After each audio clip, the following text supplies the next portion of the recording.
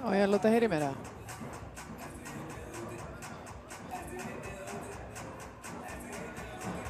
Já, komið sæl, kæru áhorfendur og hjartanlega velkomin með okkur hér á Kópavogsvöll. Það stórleikur hér framundan. Þetta fjórði leikdagur í meistaradeild kvenna og það Breiðablik sem fær Kharkiv í heimsókn. Þessi lið mættust í síðustu viku. Það var út í Úkraínu. Sá leikur endaði með jafntefli 0-0 og áttu Blikar örlítið erfitt þar sóknarlega. Við vonum að verði breyting þar á hér í kvöld. Því að við höldum með Breiðablik liðið okkar og við ætlum að rétt að vona að við fáum mörk hér í þennan leik. Hér allt til alls og það verður að segjast eins og að þrátt fyrir að sé 18. nóvember í dag þá við getum ekki beðið það betra. Veðrið með besta móti, örlítil rigning, hreyfir varla vind og allt til reiðu hér og hér búið að stilla sér upp með Euro-fánan, allt til alls, leikmenn að gera sig klára í göngunum, bíða eftir því að fá að stíga hér inn á völlinn. Það ekki miklar breytingar á liðunum, það hreinlega engin breyting á liði Kharkiv fyrir þennan leik frá því sem var í síðustu viku, greinilega sáttir við sitt fólk þar og munurinn á þessum tveimur liðum sá að Kharkiv þær á miðju keppnistímabili en við hér á Íslandi löngu hætt að spila nema Breiðablik, þær að spila í meistaradeildinni ásamt því að nokkri leikmenn í landsliðsverkefnum af og til en liðin að gera sig klár hér í göngunum. Eflaust eftirvænting hjá öllum að fá að hefja leik hér.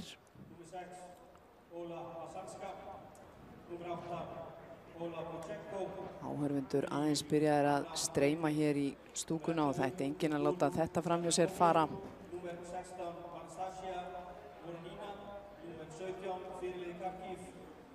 Það fyrir hér að tilkynna liðin sem við munum fá upp hér fljótlega. Hvorugt liðið kannski breytt mikið leikkerfi og mér sýnist að gestirnir ætla að halda sig við sitt leikkerfi 3-5-2 og eins Ásmundur Arnarsson, hann virðist ætla að leika áfram með 4-3-3 og verður svolítið gaman að sjá útfærsluna sem að Ási, eins og við köllum hann, ætlar að vera með í þessum leik.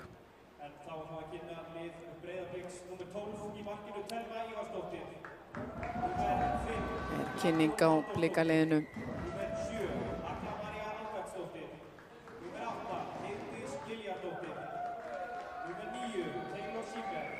Við valla þul að lesa upp liðin.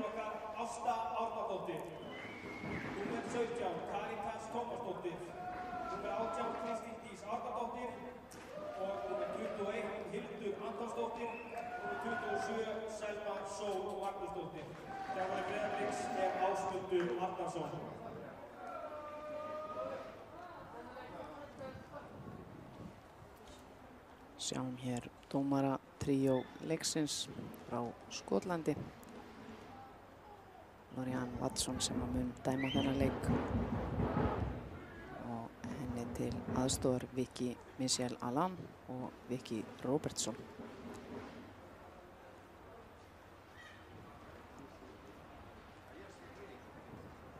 Alltaf verður til reiðu hér á Kópavogsvelli. Ekki vanalegt að við spilum svona seint en Blikarnir ekki nærri hættir.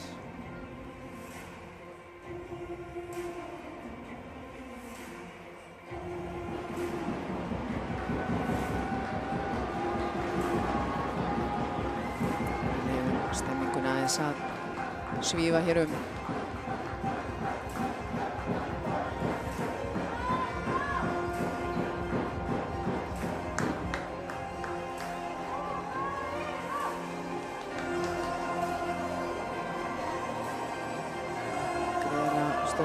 Stór stund fyrir leikmenn Breiðabliks að taka þátt í þessu verkefni.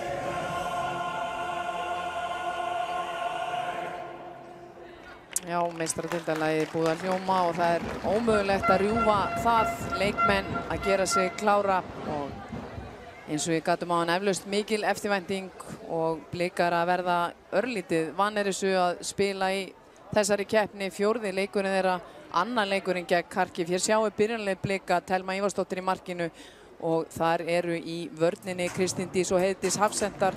Ástæðir fyrirliði hægri bakvörður, Hafrún Rakel vinstri bakvörður, Selma Sól Simmer og Karitas Tómasdóttir inn á miðri miðju, Hildur Antons og Agla María fremstar og verður svolítið fróðlegt.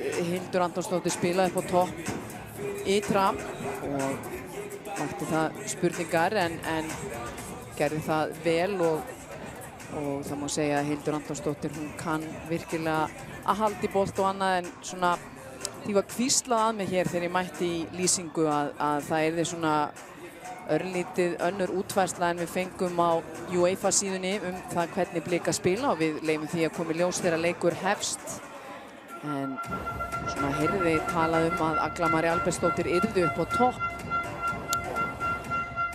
Sjáum hvernig það verður og hérna yrði meira vinstra megin, Selma Sól hægra megin og Hildur yrði inn á miðri miðju með Simmer og Karitas.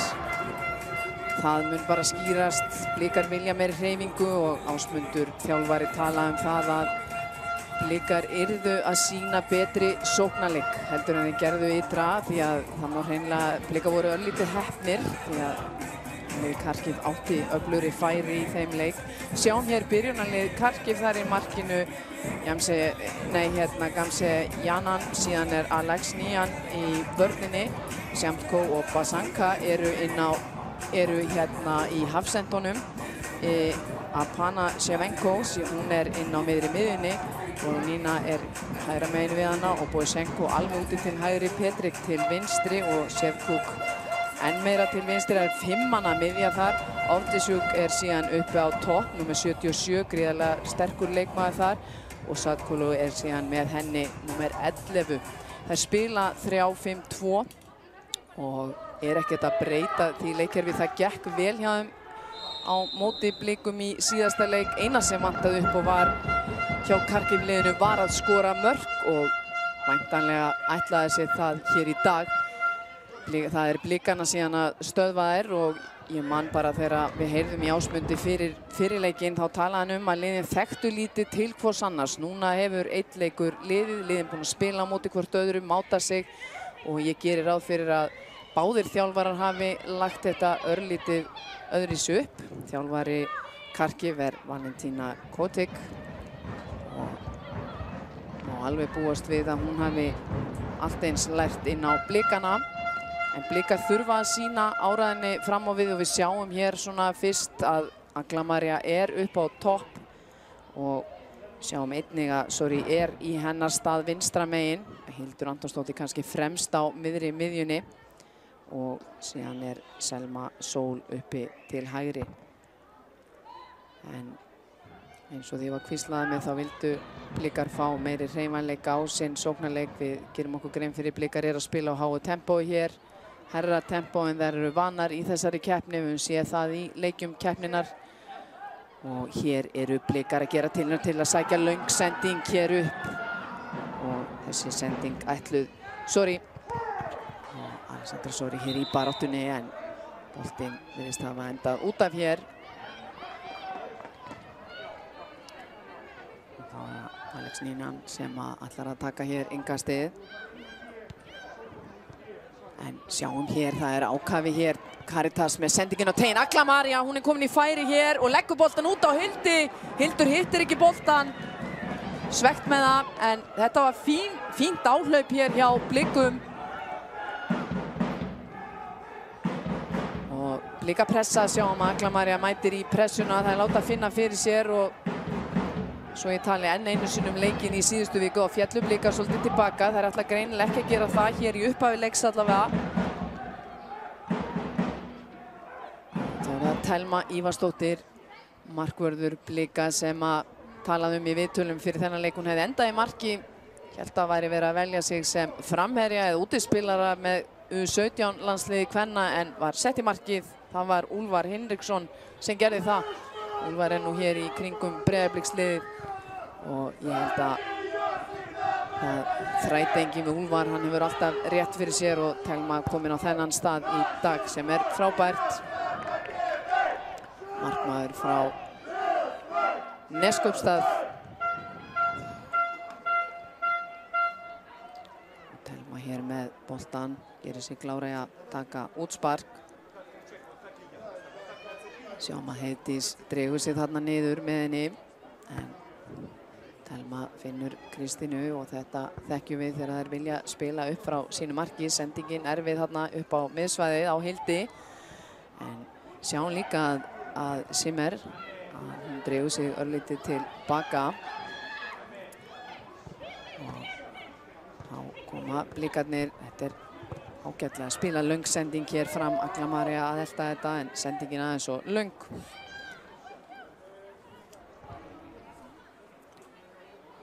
Þá komið að gestunum að sækja. Við sáum það að þær kunna ýmislegt fyrir sér í fótbolta, í öðru sæti í sinni deild. Hafa tapað einungis einum leik, voru að spila núna helgina og unnu þar sigur 2-0 og hér þær að sleppa í gegn og hvað að gerast hér? Sjáum þarna frábær varnarleikur. Það var Hafrún Rakel sem að elti þær uppi þarna. En það blikar og hér allavega á fyrstu mínútum að halda örlítið betur í boltan en það gerðu í síðasta leik og við vonum að það halda áfram. Það bara 5 mínútur liðnar hér en sækja blikar. En hér aðeins og ákafar. Hér sending fram. Satakolu á eftir þessu hér, en Telma tekur enga áhættu, spyrnir þessu langt frá marki sínu. Og þá mikilvægt fyrir blika að halda í boltan og halda honum innan liðsins. Karitas Tómasdóttir hér. Finnur Hildi Antonsdóttir, hún komin á fínt svæði hér. Agla María og sjáum að Sori hérna vinstra megin við hana. Og Agla María enn með bolta, reynir bara skot hér. Það sjálfstraust í þessu, en þessi bolti framhjá.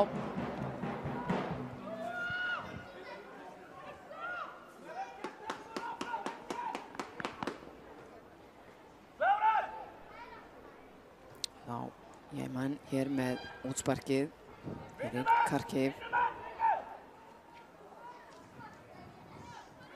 Rekur sitt lið örlítið framar, vill bara koma þessu sem lengst frá sínu marki. Sjáum Hildi þarna fljóta verja svæðið sitt. En skallin aðeins og fastur þarna til að Agla María færi að elta þetta. Sjáum hérna líka að blikar fara aðeins framar á völlin. Jeman hér með langt útspark. Bara þarna Boshenko var ábyrrandi, leikmann nr. 8 hjá Kharkiv í síðasta leik, einn af lykilleikmönnum Kharkiv liðsins. Og hér þær að sækja. Satakolu komin hér upp vinstra megin og hvað gerir hún? Kemur boltanum hér inn á teiginn og þarna það blikar sem að hreinsa frá á síðustu stundu. En Kharkiv með boltan og sendingin á teiginn. Það var Karitas mætt og skalla þetta frá. Alexan Nínan. Sjáum Hildi, hún sterk hér, Hildur. Finnur hér Selmu Sól úti til hægri. Selma Sól stingur hún með, reynir að finna Aglu Maríu þarna. Hildur nær frákastinu, en það blikar að sækja hér. Reyna þær sendingu fyrir í varnarmann og það hreinsa Kharkiv. En blikar halda pressunni og það þurfa þær að gera. Selma Sól tapar boltanum þarna á hættulegum stað og nú þurfa blikar að vera fljótar að skila sér undir bolta. Hér stungusending, en þetta hlýtur að vera rangstæða hvað? Sýndist Oftisjók vera rangstæðarna. En blikar halda uppi tempóinu hér í leiknum, halda fram að sækja. Alessandra Sori hér. Og leikur hér inn á miðjuna. Finnur þar Hildi Antonsdóttur. Hildur mikið í boltanum eins og hún var í síðasta leik. Ástæðir fyrirliði hér hægra megin, hægri bakvörður þeirra blika. Selma Sól hér hægra kantur, reynir að koma boltanum fyrir. En ég minn næra handsama boltan. Og þannig að Karitas gat skipt sér af þessu.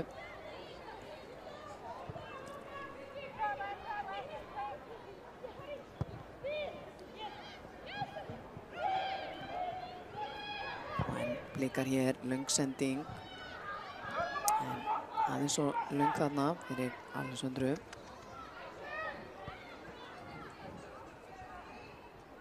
En svona við fyrstu sýn meiri kraftur í liði Blika, líður vel hér á heimavelli sínum í Kópavoginum.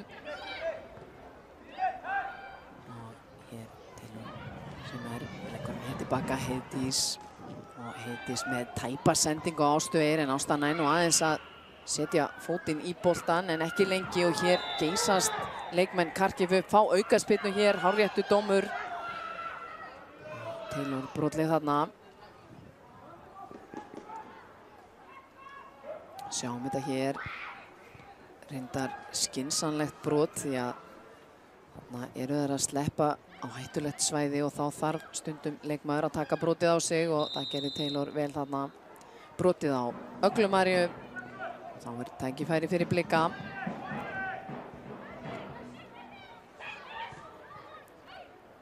Hér Karitas tapar boltanum. Þá reyna leikmenn Kharkiv en ná ekki að finna samherja. Blika geta byggt upp svo. Sorry hér vinstra megin. Aglamær að leita til vinstri, henni leiðist ekki þessi staða, hún er komin í sína stöðu og það er þessi hreyfanleiki sem var talað fyrir leikinn að menn vildu sjá. Aglamarja er að spila upp á topp, er fljóta að leita út til vinstri og þá reyndi Sorry að fylla svæðið fyrir miðjumarki, en hornspyrnu fá Blikar upp úr þessu hér á 10. mínútu. Spurning hvað Blika gera. Fyrsta hornspyrna leiksins, hún er Blika og hér kemur hún á fjarstöngina, en leikmenn Kharkiv skalla þetta frá. Og hér fyrirliðinn Papanashenko sem komið svo þarna frá. Papanashenko missir hann þarna og það eru Blika sem vinna hann. Og heldur kemur hann hér á Öglumarju sem heldur sig hér til vinstri.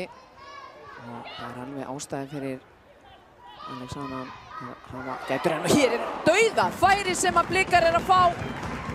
Hildur Antonsdóttir sem átti fínt færi, fínasta hreyfingkagna, stakk sér inn fyrir, sjáum hlaupið á Hildi, sjáum hvað Aglamarja gerir þetta vel, frábær sending og Blikar óheppnir að setja ekki mark þarna, en við sjáum áherslubreytingarnar hjá Blikum. Þær eru virkilega að hreyfa sig úr stöðum og þetta er að rugla eins í Kharkiv-liðinu. Það er alveg greinilegt að Ásmundur Arnarsson og félagar er aðeins að koma Valentínu þjálfara Kharkiv á óvart hérna strax í byrjun leik. Meiri kraftur og áræðni í Blikum.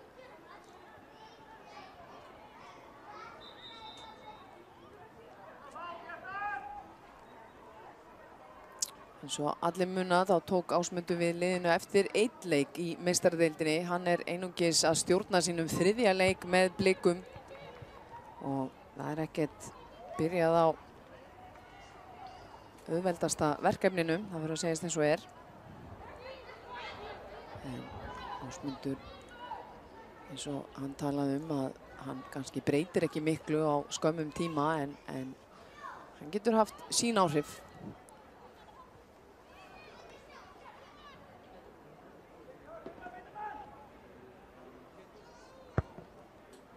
Telma með langt útspark hér og það er framlengja og sjáum hér mikil pressa á varnarmönnum Kharkiv. Og Boshenko komin hér á fulla ferð, það er eins gott að hafa gætur á henni. Vinnur bakverðin sinn, Boshenko aftur hér. Það er ekki sendið gegn og greinilegt að Blikar ætla að hafa góða gætur á Boshenko, lykilmanni Kharkiv. Unginn leikmaður þar á ferð.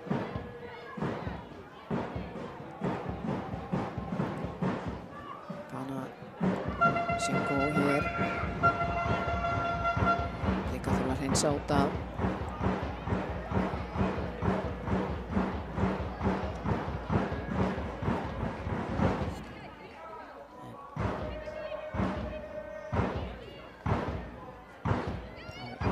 Leikmenn Kharkiv. Nýjan sendir hann hér út, fer hann aftur hér. Hvað gerir hún? Hann hefur sótt svolítið upp hægri vænginn, þóttur að vera bakvörður, og það er líka kannski staða sem að Aglamarja og Sorry geta nýtt sér. Alexander fer svolítið hátt upp. Hér sendingin á tein og þetta hættulegt. En Heiti stýrir þessum bolta aftur fyrir, gerir það vel, heldur leikmannum frá. Sendikúlu var að reyna að komast eitthvað í þetta. Hafði ekki erindi sem við. Heiti sterk þarna. Sjáum þetta hér betur. Og lætur aðeins heyri í sér Heitis, það besta mál. Og það Kristín Dís með langa spyrnu hér upp til hægri. En endar út af. Og þá eins gott fyrir Blika að stilla bæði lið með 1 stig. Blikar í 4. sæti þar sem að þær eru með 1 mark í mínus. Það eru -7 meðan að Kharkiv í 3. sæti með -6. Ótrúlega nálægt hvort öðru þessi lið og það er gríðarlega mikilvægt að ná í sigur hér í dag. Og ekki bara það að ná í sigur, það er líka bara fyrir félagið í heild sinni, fyrir leikmennina. Væri það svo sterkt því að það er engin smá leikir eftir hjá Breiðablik. 8. des mæta þær Real Madrid hér heima. Og 16. desember enda þær í París og leika gegn PSG. Og eftir það komast Blikar í jólafrí. En það er enginn að hugsa það hér. Akkurat núna Blikar að sækja hér uppi hægra megin. Ásta Eir að reyna að brjóta sér leið hér í gegn. Og pressar hér alla leið.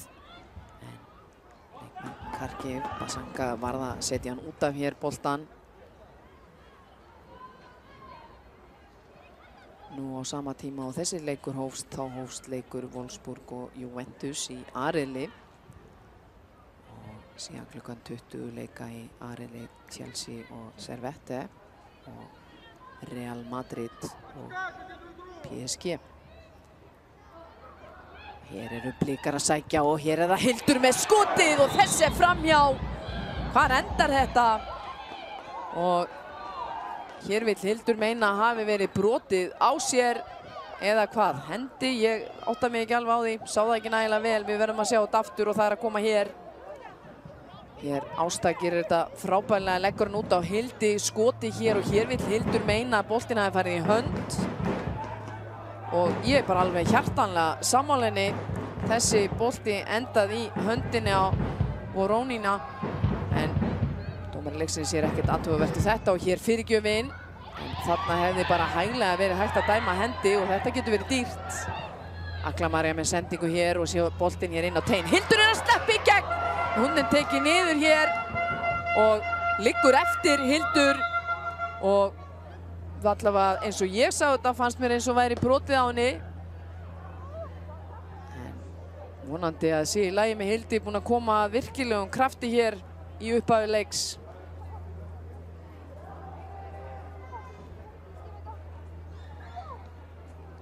Sjáum þetta hér, er við það að sleppa í gegn, það er sparkað í höndin á henni þarna.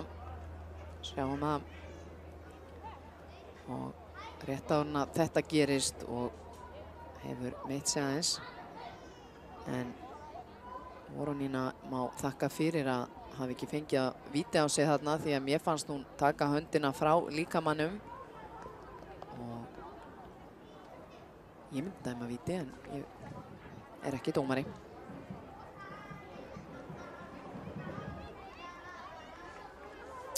Við vonum að Hildur hristi þetta af sér því að hún hefur verið virkilega öflug hér á upphafsmínútum. Linar tæpar 17 mínútur af þessum leik.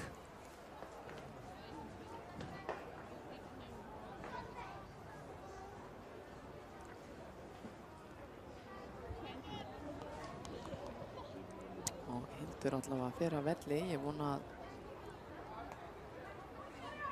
þetta sé í lagi.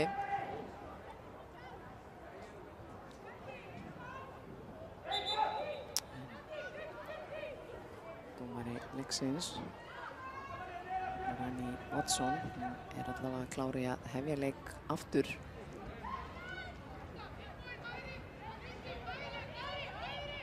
En Hildur ennþá fyrir utan leikvöllin. Leikmenn Kharkiv ekkert að hugsa það. Nú halda þær bara áfram hér og ætla að sækja. Við sjáum það að Blikar, þær lögðust meira tilbaka í fyrri viðregninni, voru aftarlega og biðu færis. Mun sprækari hér allavega þetta fyrsta korter. Og síðan vonum við að það haldist því að eðlilega eru Blikar ekki að spila eins reglulega og önnur lið þar sem við erum sumadeild. En hér Blikar að koma boltanum frá, hér sending inn á tein. Bosjenko var þarna á fínum stað og hér boltinn út. Hvað gera þær hér?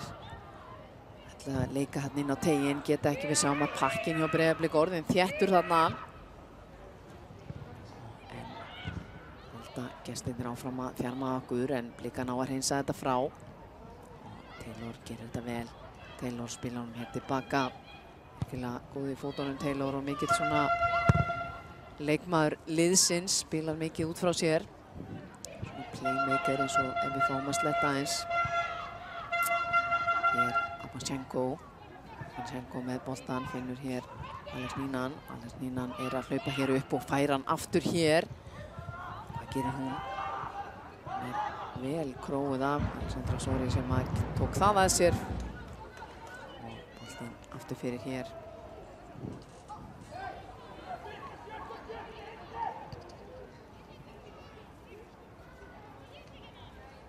Þá fyrsta hotspinna Kharkiv.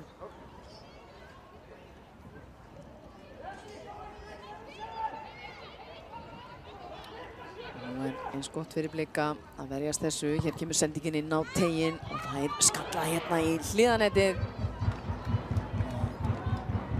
Bosjenko sem að gerði það. Alltaf hættuleg Bosjenko í vítateig andstæðingana. Það er bara, þarf að hafa góða gætur á henni. Sjáum hana hér nær skallanum. Nú ekki hávaxinn. Tæknilega flottur leikmaður. Skjóta sér hérna fram fyrir varnarmann. Það var það Thelma Ívarsdóttir hér. Með langt útspark hér og nú er það spurning hver vinnur hann. Taylor hann upp í boltan. Sori hér fær hann í baki. Nær honum aftur. Agla María. Heldur boltanum Agla María. Ætlaði að finna Taylor hann tókst ekki. Nær honum síðan hér Hildur komin inn á. Og hún hefur áhrif að sjálfsögðu og Agla María tekið niður hér, ekkert dæmt. Var við það að sleppa í gegn.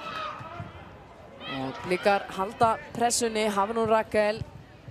Kemur boltanum hér framar en erfiður bolti fyrir Sori og svo Alex Nínan setur hann hér til út fyrir. Hafrún Rakel, Hildur Antonsdóttir reynir að taka sér stöðu, lætur finna fyrir sér og fær dæmt á sig. Brot Hildur Antonsdóttir. Það fannst mér Petrik liggja ansi auðveldlega.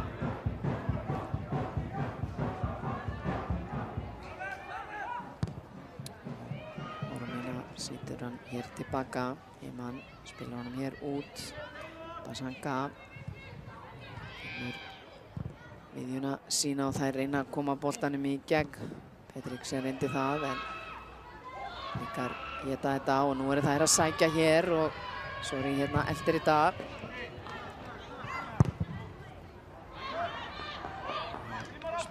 Hér tilbaka. Ég man ekkert lengi að fara út á markinu. Og Basanka fær hún aðra tilraun til að byggja upp sókn hér. Sjáum hérna Petrik númer 9 á miðri miðjunni. Hún er býður alltaf færis og er með frábæra sendingu hér á fyrirliða sinn. Bosjenko, hún með stungusendingu hér inn fyrir. Þar er Sadikulu. Með boltan, missir hann aftur fyrir útspark hér sem að Blikar fá. Blikar öflugir í að keyra þær út úr færunum.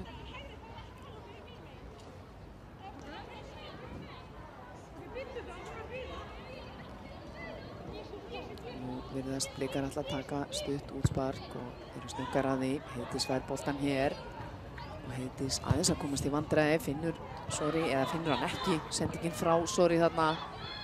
Þá gestirnir koma þær hér á fullri ferð, spila hér inn á teiginn og það er skotið og það er í varnarmann og aftur fyrir. Þetta var hættulegt.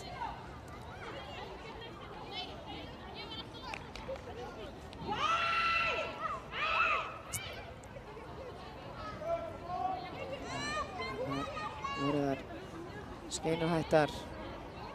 Sefekúk sem var komin hann í fínasta færi. Þær eru tilbúnar að taka stutthorn eða hvað. Nei, það er leggjan hér inn á teiginn og þá mæta þær allar hér og þarna er vandræðagangur eða hvað. Taylor reyndi að hreinsa og þarna voru Blikar heppnar. En halda gestirnir áfram að þjarma Blikum, sending hér á ný inn á vítateiginn og þeir skalla þetta frá. Það var Heiði sem gerði það. Þessi bolti síðan aftur fyrir. Blikar geta anda léttar þessa stundina. Aðeins komið jafnvægi á sinn varnarleik, voru undir mikilli pressu þarna. Sjáum þetta hér, dragagangur, hér ætlar Taylor að hreinsa, hittir ekki boltan.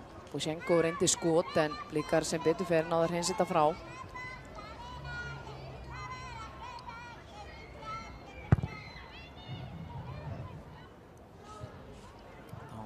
Blikar pressa og vinna boltan hér, Selma Sól. Hildur duglega að vera í boltanum. Heiðdís hér á auðum sjó hefur mikið pláss og þetta gerir Heiðdís vel. Óhrædd þarna Heiðdís. Finnur Sori, Alexandra Sori ætlar að brjótast hér upp, fer fram hjá Alexandra. Alexandra nær honum.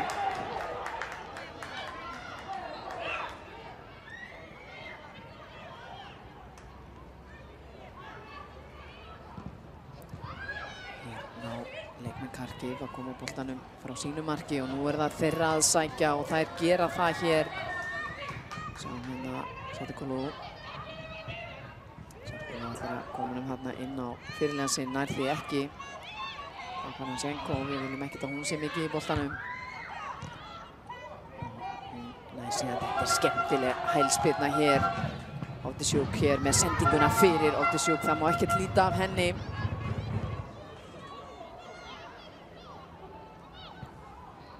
Skorari hjá liði Kharkiv. Og kannski ekkert síðan mikið af henni hér fyrstu mínúturnar en má alls ekki gleyma henni. Þá Blikar Kristín Dís með langa sendingu og Agla María elda þarna. Söknuðum þess aðeins í síðasta leik gegn Kharkiv ytra að Agla María væri meir í boltanum og vonum á verði það í þessari stöðu. Hefur verið ógnandi þegar hún svissar eins og við segjum yfir á vinstri vænginn sinn.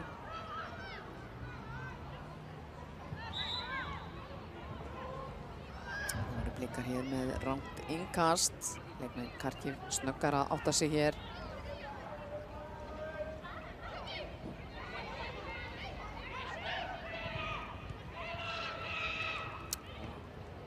Leikmenn Blikar verjast vel. Það er að sinna varnarvinni einstaklega vel. Selma Sól hér á flegiferð, stingur alla af hér Selma Sól, leikur honum hér til hægri, þetta er virkilega vel gert. Agla María leggur hann hér á Selmu Sól en þarna var Sori aðeins og seina átta sig. En hættulegt og þetta geta Blikar svo vel. Þurfa, ég segi ef þær fengju eitt mark þá fengju þær svo mikla trú á þetta. En skynsamur leikur hér hjá Blikum. Sækja hratt þegar þær eiga að færa á því.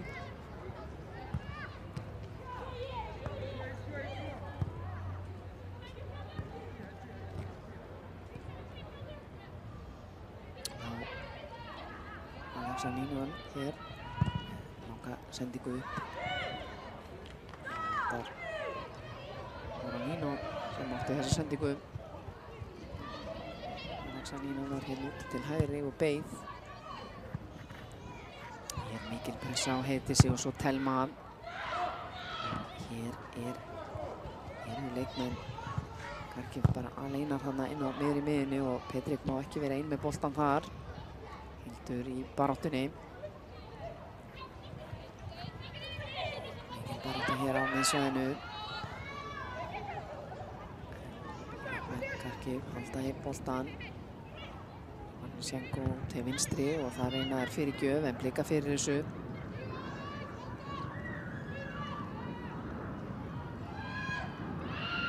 Sjáum að María færi sig aðeins herra upp á völlinn. Alexandrínan hér. Við komum tilbaka á Eman í markinu. Hér það Eman með arfaslaka sendingu þarna og þarna lenda leikmenn Kharkiv í vandræðum. Sanga átti eitthvað möguleika þarna því Agla María pressaði vel þarna. Agla María eldsnögg, Ásta hér með innkastið og Ásta fær boltan aftur hér og reynir sendingun á tegin. Hildur Antonsdóttir leggur boltan út hér, Selma Sól, hún kemur boltanum inn á tegin og þarna færi á blika hvað. Caritas sem var komið þarna í boltan, náði bara ekki að stýra honum.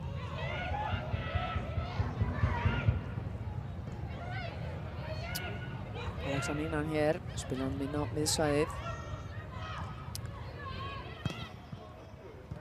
Halda hér áfram Petrik. Senko. Sendingu hér fram en sem betur fyrir enginn þar. Sama Óttósjúk heldi þetta.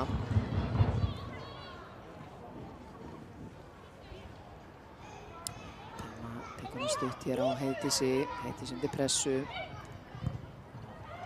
Þetta leysa blikar ágætlega. En Heiðdís og Telma kemur svo upp hér en sendingin nær ekki á Alessandru Sori.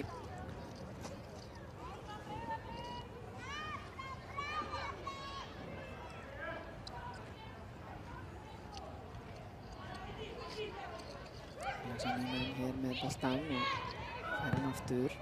Skemmtilegt spil. Senko hérna reyndi að plata.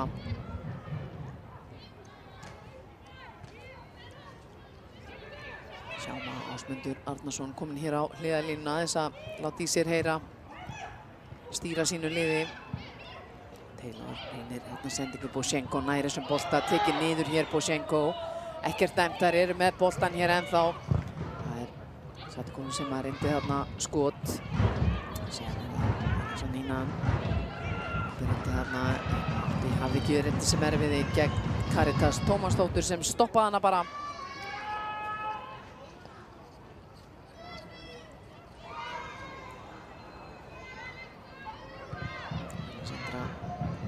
Caritas Tómasdóttir, virkilega öflugur leikmaður fyrir blika. Hefur fallið vel inn í liðið á þessu fyrsta tímabili. Kom frá Selfossi. Misskilningur. Þetta hættulegt. Petrik tapar boltanum gegn 3 blikum og þær að koma sér í færi hér að byggja upp sókn. Caritas með þessi skemmtilegu sending á Selmu Sól. Selma Sól hefur hægri vænginn. Hafði líka Hildi þarna en Hildur var kannski í þrengsta færinu til að fá boltan.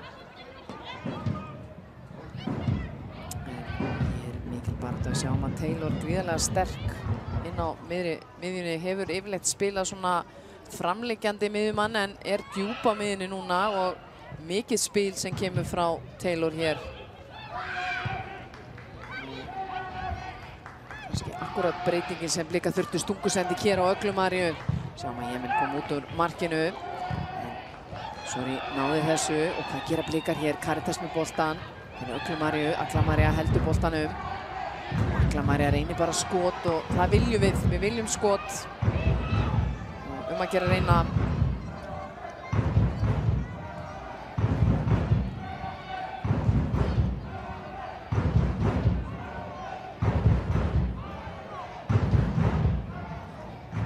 Tekur boltan hér upp og hótar löngum, stendur við það hér. En það ein Caritas Tómasdóttir hérna á miðjunni sem tók boltan en Kharkiv vinna boltan hér aftur en finn ekki samherja. Gengur ekkert sérstaklega vel í því og það fínt. Það var Selma Sól, hún ákveður hérna að keyra á vörnina, missi boltan aðeins svo langt frá sér. Og leikmenn Kharkiv að komast hér og þetta stór hættulegt. 3 gegn 2 varnarmönnum blika hér sending á.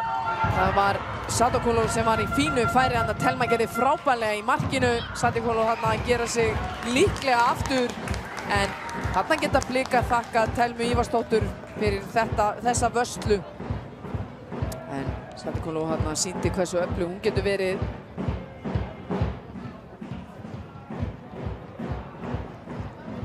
Svegt, eðlilega. Það eru bæði lið að leita eftir sínum fyrsta sigri. Bæði með 1 stig. Maður sá það fyrir viku síðan að leikmenn Kharkiv voru svektar með niðurstöðuna en áttu betri færi. En nú þurfa Blikar að passa sig. Hér það Boshenko. Boshenko leitar hér inn á miðjuna. En þetta vel lesið. Það var Rakel sem las þetta eins og góða jólabók. Og hér Aglamarja tekið niður og ég sé að Ásmundur hann lætur í sér heyra. Réttur dómur þarna.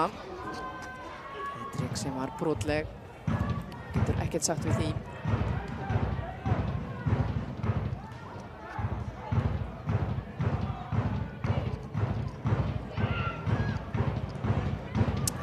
Hér Heiðdís mislukaði sendingu. Sorry. En sendingin aðeins först. Það blautur völlur hér.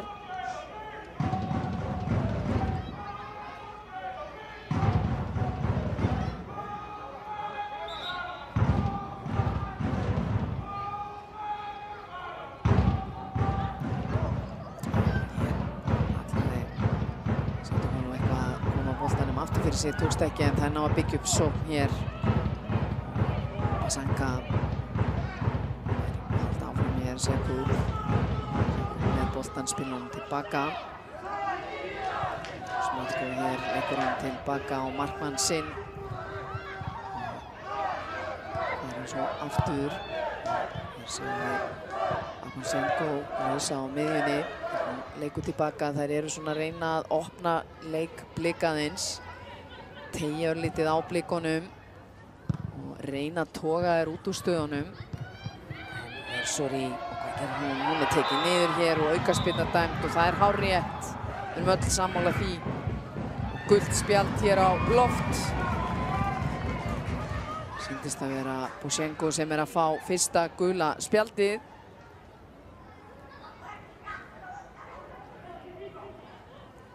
Það er hárréttur dómur. Ekkert hægt að setja út á dómara þessa leiks. Þannig Vatsjón, hún að gera þetta bara vel. Spurning með Horta hefði átt að dæma vítið á hendina á hann en ég þarf að spyrja mér fróðari menn að því. Kamari að pressa. Kharkiv neyðast til að setja þetta í innkast. Liðnar 36 tæpar hér á klukkunni. Mjög mikilvægt fyrir Blika að halda hér smá þrýsting á leikmönnum Kharkiv en það tapa boltanum hér og þá þarf að skila sér tilbaka. Ásta Eir fyrirliðsspilarnum hér tilbaka. Thelma með spyrnu og hér sjáum við að Taylor alein inn á miðsvæðinu. Sorry líka alein hér vinstra megin. Sendir hann hér upp. Þessi bolti hefði mátt vera beinni á Caritas. Eða hvort það var Aglamarja, sá það ekki. Nei, Caritas var það. En sendingin aðeins og utalega.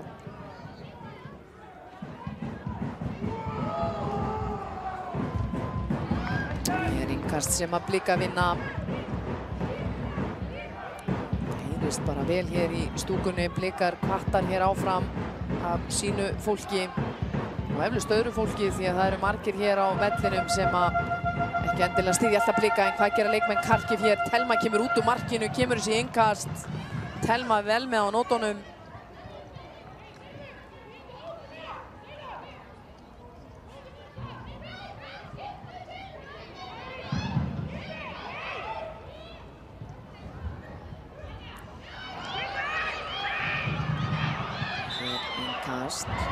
Við minnum aftur á að sjoppan lokuð í hálfleik vegna sóknvarnar reglna en opið fram að hálfleik og aftur eftir hálfleik. Innkast blikar hér með það. Alex Nínan sterkan í loftinu. Sem vilt út að blikar í annað innkast.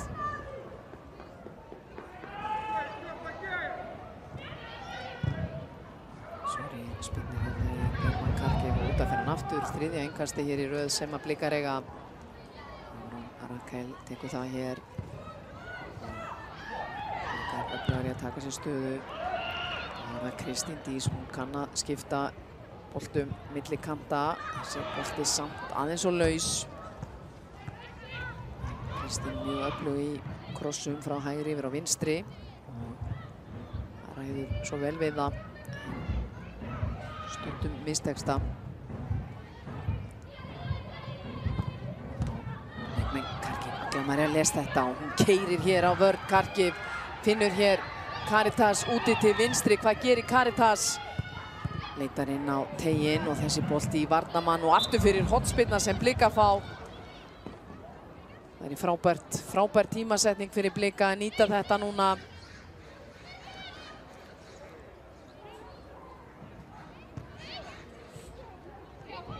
Liðnar 39 tæpar á leikklukkunni hér. Fer að styttast í teið í hálfleik.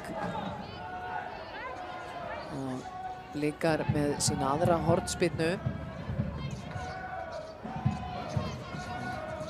Taylor sem tekur þessa spyrnu. Raða sig hér á vítateginn utanlega en keyra hér að markinu. Sendingin utanlega. Allt og först. Sjáum að Ásta Eir fyrirliði kemur hér á fullri ferð. Vinnur boltan, fer í andstæðingin og við fáum, eða Breiðablik fær innkast.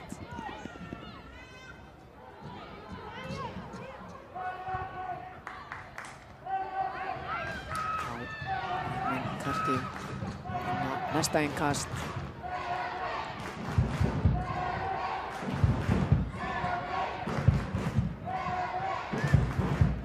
Það er alltaf boltanum hér. Leikar minna meðina. Það var Caritas til að stoppa þetta. Það var Blika að búa til nýtt færi. Sorry hér til vinstri. Sorry kom inn í byrjunarliði hér í þessum leik. Fyrir Karen Marju, hún byrjaði vinstra megin í síðasta leika móti Kharkiv ytra.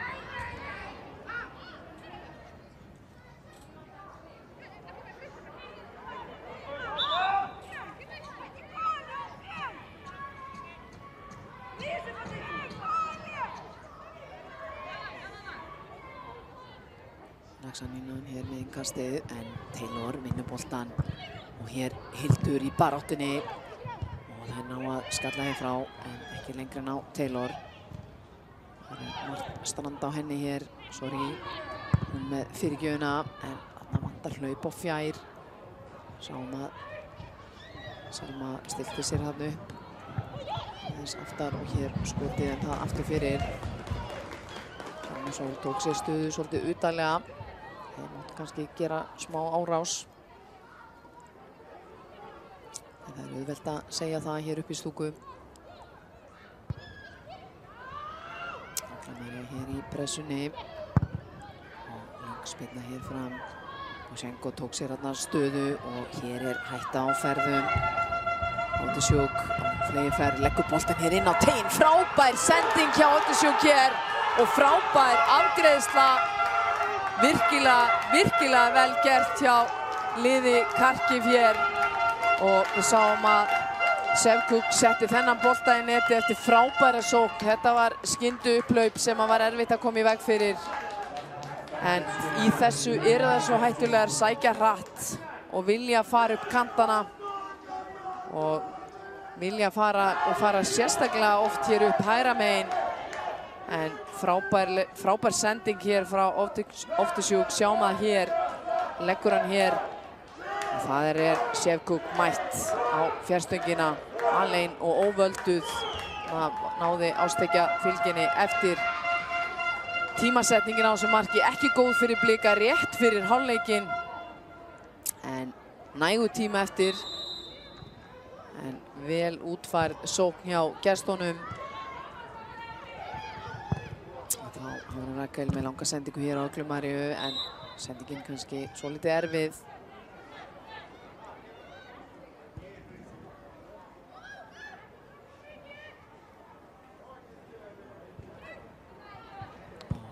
verður svolítið fróðlegt að sjá hvernig lið Kharkiv heldur sínum leik áfram. Hér Boysenko og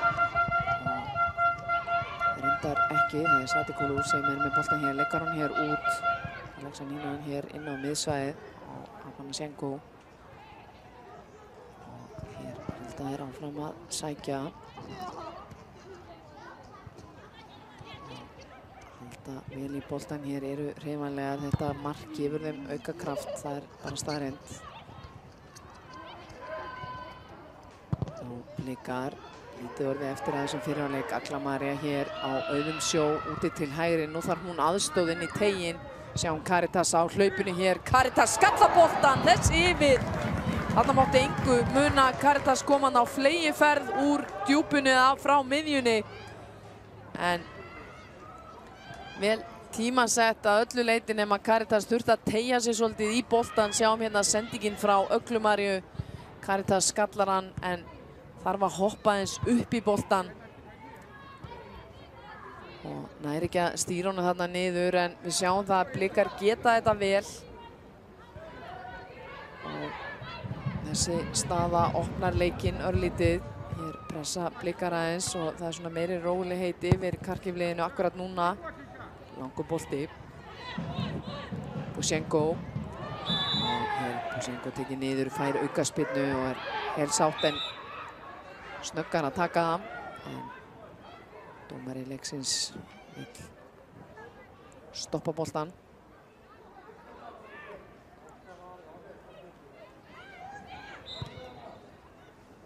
Þá eru þær hér eru Blikar eitthvað að gleyma sér, sendingin á teiginn og enn eru leikmenn Kharkiv að gerast aðgangsharðir og enn með boltan skot hér að markinu og þessi bolti sem betur fyrir yfir. Smatko sem er nú yfirleitt öftust, hún reyndi þetta skot. En sjálfstraust í gestunum þessa stundina. Valentína Kotik getur ekki verið annað en sátt ef hún fer með þessa forystu inn í hálfleikinn. Agla María tekin föstum tökum.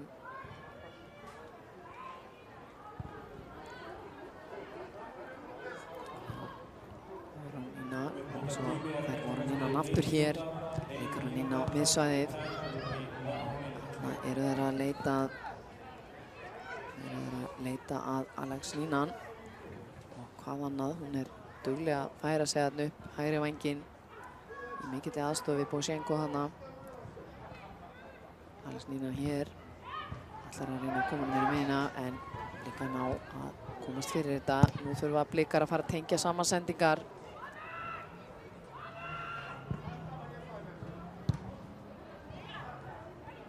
Hér í baráttunni inn á meðri miðjunni, ætlaði að stoppa þarna Petrik dælir honum hér, Boysenko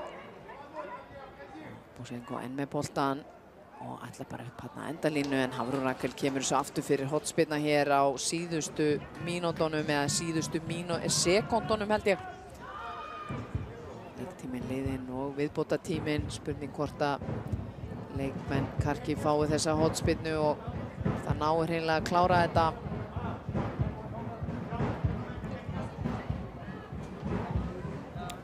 Hvað að gera hér, nú þurfa Blikar að múra. Hér sendingin fyrir Telma slær boltan þarna, var alveg einn þarna. Telma Ívarsdóttir hefði getað gripið þetta, skapaði hættu, en staðan hér í hálfleik Breiðablik 0, Kharkiv 1 og þannig ganga liðin inn í leikhlé. En áfall fyrir lið Blika að fá þetta mark á sig hér rétt fyrir hálfleikinn. Hefur verið svona meiri kraftur í Breiðabliksliðinu í þessum leik heldur en leiknum ytra. Það verður að segjast eins og er ágætis flæði. Aðeins vantað að tengja sendingar svona síðustu mínúturnar og við vonum að þeir komi og fái kraft hér í hálfleiknum til að gera það. Auðvitað aðeins önnur staða á liðunum því að annað lið er á miðju keppnistímabili, lið Kharkiv, en Breiðablik er að spila hér eftir mót, löngu eftir mót. En það er nægur tími hér eftir. Blikar geta þetta svo sannarlega. Ger ekki endilega ráð fyrir Ásmundur breyti miklu hér í hálfleik allavega. En spurning hvort hann á allavega leikmenn. inni sem hann gæti nýtt sér, eins og Tiffany McCarthy, hún gæti nú komið hér inn sem varamaður og fleiri því að Blikar eiga alveg efni við hér til að koma inn, en það er alveg ljóst að það segir aðeins til sín þegar liðið ekki að spila reglulega eins og andstæðingurinn. En Blikar virkilega svona vel útfærðir hafa verið að sinna varnarhlutverkinu vel, gleymdu sér eitt augnablik og fengu þá markið á sig.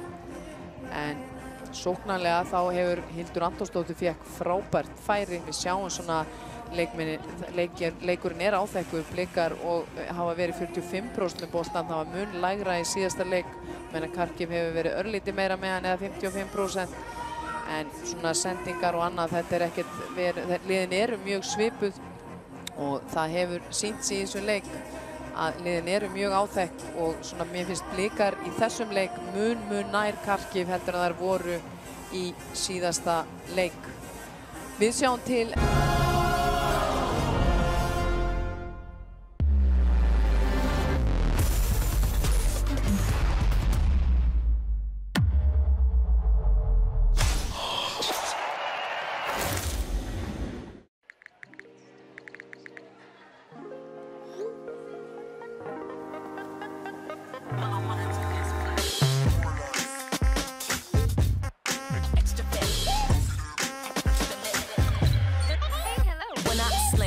It's grand, I jump, slip, and then I land you, but I'm extra. Feel it when I enter, yes, I'm meant to go out and get the first, the last. I wave the flag, I'm extra bad. The first, the last. I wave the flag, I'm extra glad. Extra moves, I'm extra lit, extra fit.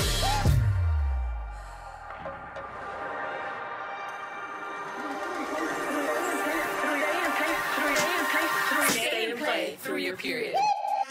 All I wanna do is play. Catch me a high vibe, midnight. All I wanna do is play. Catch me a high, within my learn. And I'll go down, never will come down. All I wanna do is play. They were probably the coolest team in Sweden for so many years. What they did was ahead of their time. They really inspired my generation. Teams like Djurgården, Älvsjö, Rosengård, and Umeå put us on the map. They are the reason we started to play. Our teams today owe them everything. I'm Frida Östberg. I'm from Örnsköldsvik in Sweden, and I used to play for Umeå, Linköping, and Chicago Red Stars. It was an amazing team. We had world-class players on each position within the team. We had such a great atmosphere, good energy, and I think we had a little bit of a sparkle, you know. We had a lot of great fans that follow us on every away game, but of course everybody wanted to meet these great stars like Hanna Ljungberg and Marta.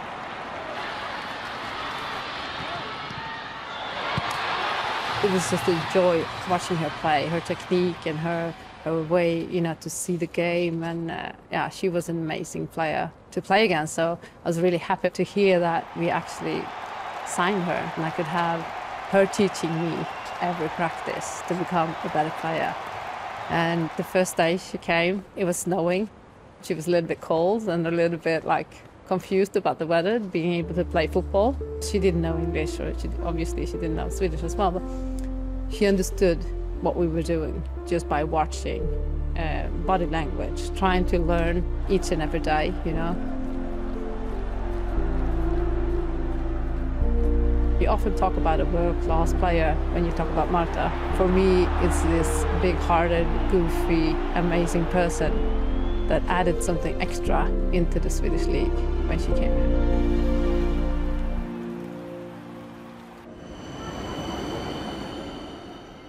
My name is Lotta Ukvist. I'm from the north of Sweden, and I play football for BK Häcken. When I was growing up, I had Marta as a big role model, and Hanna Ljungberg too. Umeå was a big club back then, and they did really good in Champions League. And I'm from the north, so it was pretty close. So I followed them, and I think they were the start for football in Sweden. I think a lot of clubs in Sweden now trying to do it better for us women. I think Häcken is a good example of that. Hammarby and Malmö, they've been really supporting the women.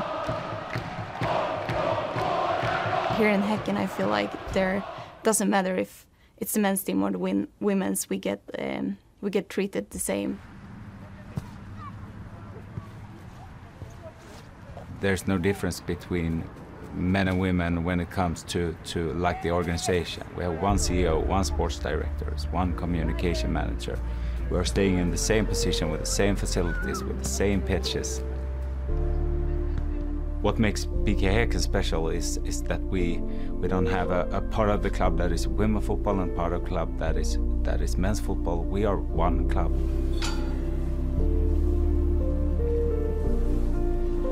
I would say to all young girls out there to dream big. Like now you could play for the biggest clubs in Europe and actually be a professional footballer. We're back to Atleti. We're a mixed football team in Stockholm, playing in the highest division. In Stockholm there is actually quite a few different mixed teams. There's both central and north and south and different divisions. We have a very diverse background, you know, so it allows people to play football regardless of where they're from. First it was just men's football, then women's football. Now mixed football is growing and you can see more and more professional clubs playing mixed at a young age now. My name is Pato Jerzak. I'm from Stallarholmen in Sweden, and I'm a football player in Umeå IK, and I am also a co-founder of the football magazine Football is Everywhere. My name is Michael Smolsky. I'm from Ireland, and I'm a sports documentary filmmaker. We started Football is Everywhere because we wanted to show what makes football football. As a player, the people that always made football for me special were the people that, you know, sell tickets at my games, they sell the hamburgers, they take care of the balls, they take care of the kids. We wanted to show that football most importantly impacts lives and has an impact on people.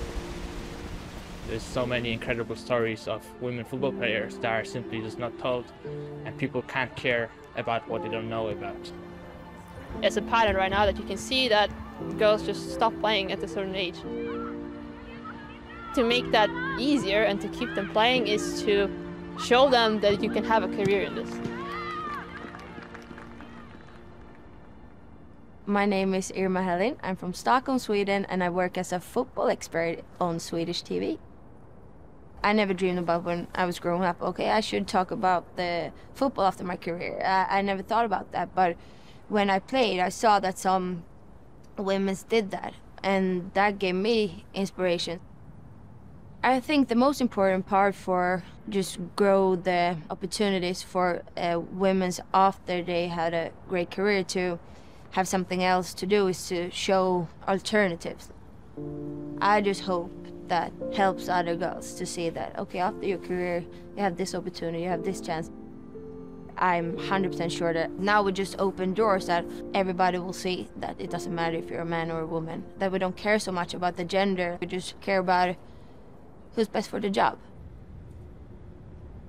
My name is Håkan Sjöstrand. I'm from Västerås, and I'm the General Secretary of the Swedish FA. One other important thing I do, I'm also the coach for my twin daughters' team in Västerås. On the grassroots level, but also take out the direction for Swedish football. We want to recruit more female persons into the football family. When it comes to our board, we have 7 people. 4 of them are women, and 3 of them are men. And when it comes to our electoral committee, there are 50-50 of each gender. We are in the start of a new era for women's football.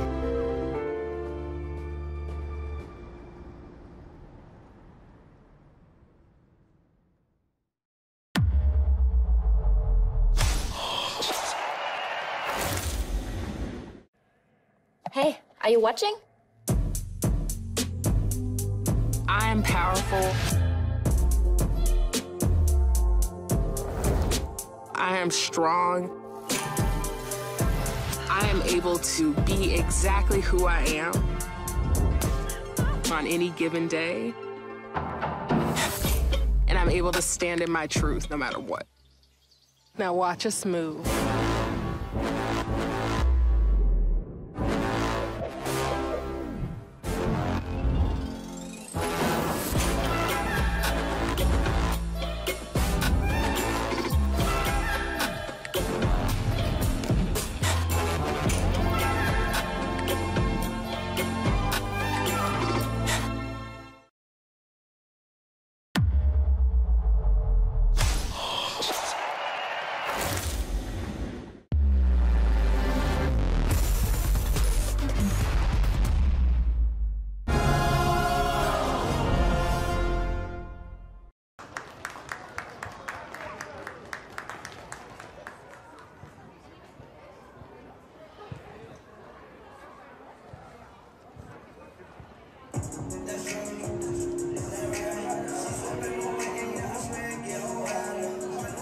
Já, styttist í að síðari hálfleikur hefjist hér á Kópavogsvelli og eins og við skildum við fyrri hálfleikinn þá náðu leikmenn Kharkiv að setja 1 mark og það var alveg undir lok hálfleiksins sem að Kharkiv kom boltanum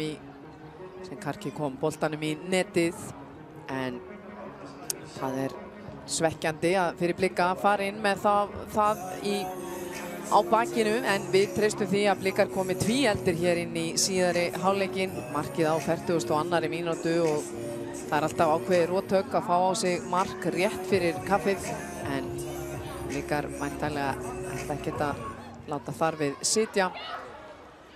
Og við sjáum hér Agla María var nú með frábæra sendingu hér á Hildi Antonsdóttur og þarna voru Blikar hreinlega óheppnar að setja ekki mark og þessi færi þarf að nýta þegar að spila í þessari keppni, en hér sjáum við líka þegar að andstæðingurinn nýtti sitt færi 100% þarna og það var Sjefkúk sem að kom boltanum þarna í neti eftir frábæran undirbúning Óttisjöp. Blikar héldu áfram og Karitans Tómasdóttir var óheppin þarna með sinn skalla.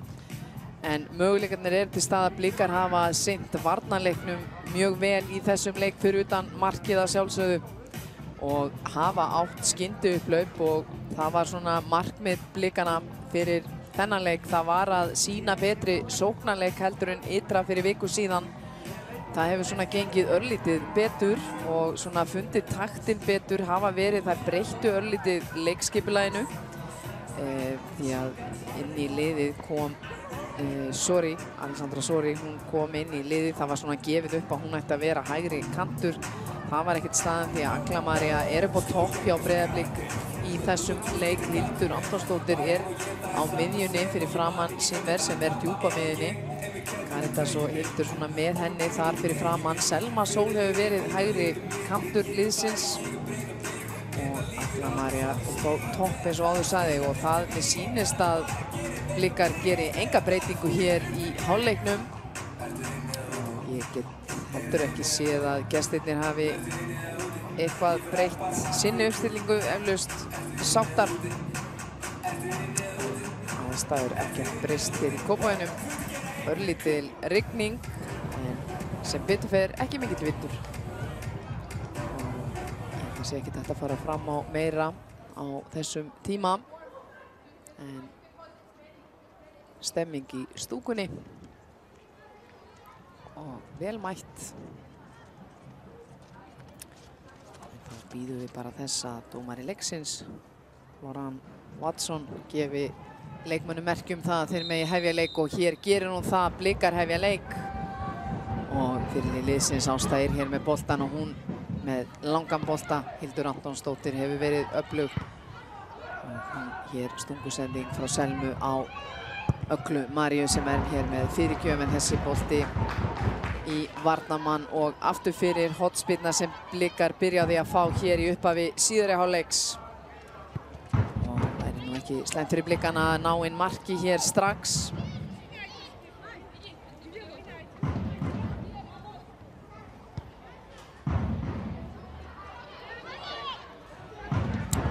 Sýnist að vera Agla María sem ætlar að taka þessa hornspyrnu hér fyrir Blika.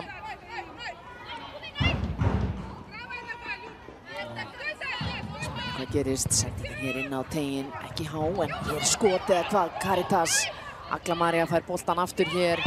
Þá er hún dæmd rangstæð, Agla María. Klaufalegt.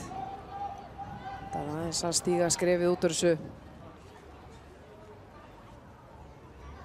En það eru leikmenn Kharkiv sem eiga hér spyrnuna og smá áhættu þarna. Það aftarlega, hún átti ekkert möguleika að ná þessum bolta og hér löng sending fram.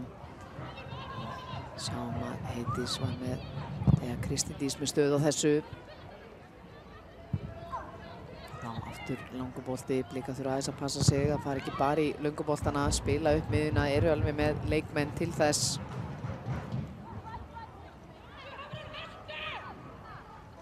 Þrýsta Blikarnir á, þær byrjuðu svolítið á því að pressa í upphafi fyrri hálfleiks.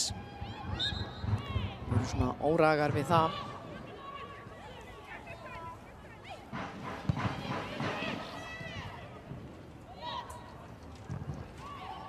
Hér innkast sem leikmenn Kharkiv á.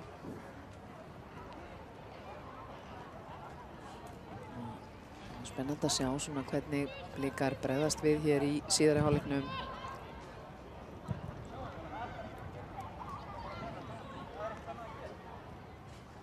Hér Taylor aðeins og lengi með boltan, en hér stungusending og sáum að Jemen fljóta þarna út úr marki Kharkiv. Fljóta koma boltan við leik hér.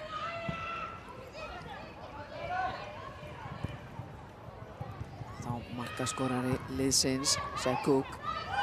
Og hér brotið á, reyndist að vera Petrik sem að liggur hér.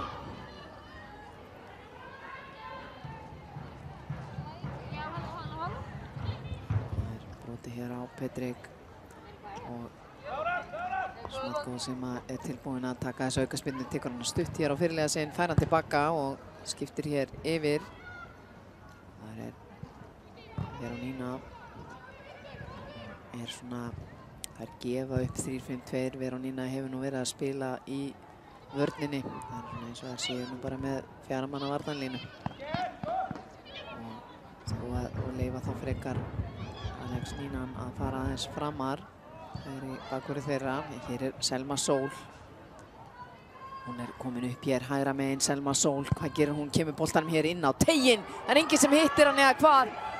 Og mikil barátta þarna í teignum. Þarna voru Blikar aðeins og seinar að skila sér inn í teiginn.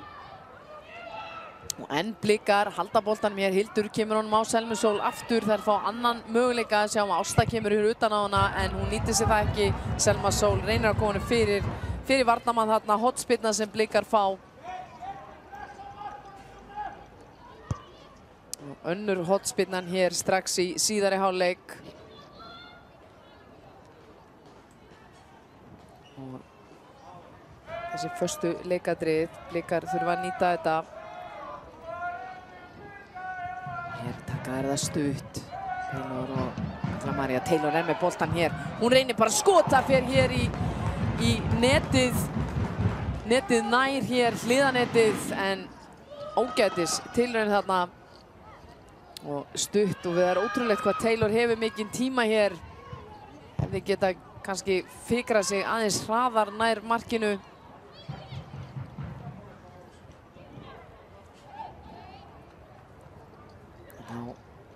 Pusenko komin hér hægra megin, sjálfsögðu.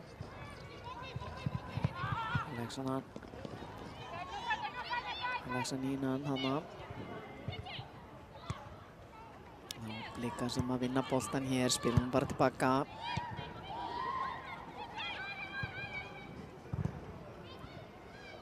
En halda Blikar í boltan og það er akkurat það sem það þurfa að gera, tengja sendingar og tengja við fremstu menn. Hér langur bolti ætlaður Öglumaríu en langt frá henni. Enn og ný, halda þær áfram hér. Aglamarja, nærma vinnan, vinnur hann hér Aglamarja. Skiptir honum hér yfir á Sori. Sori reyna að finna Öglumaríu aftur, gengur ekki, en reynir líka að vinna hann aftur. Það gengur heldur ekki. Hér er brotið og aukaspyrna dæmt. Hérna á Basangu.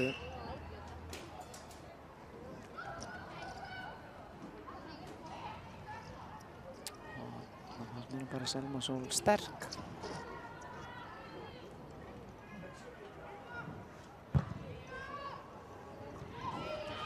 Já, koma leikmenn Kharkiv. Sjáum að þær halda hér í boltan, láta Blikana aðeins elta sig.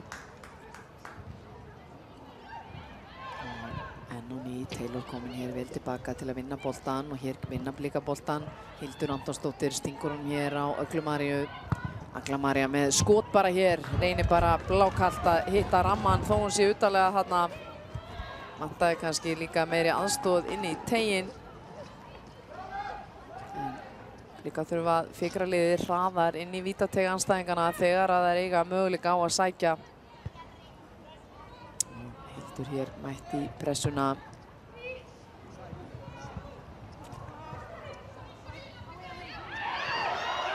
Hér Sevkuk eitthvað að láta finna fyrir sér. Rein Watson ætlar ekkert að láta leikmenn komast upp með svona enga stæla. Þetta algjör óþarfi.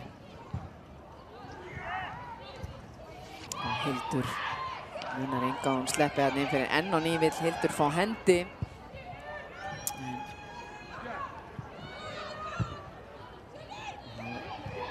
Erfið sending hér og Caritas vinnur boltann, þannig að Caritas geta valið annan möguleika.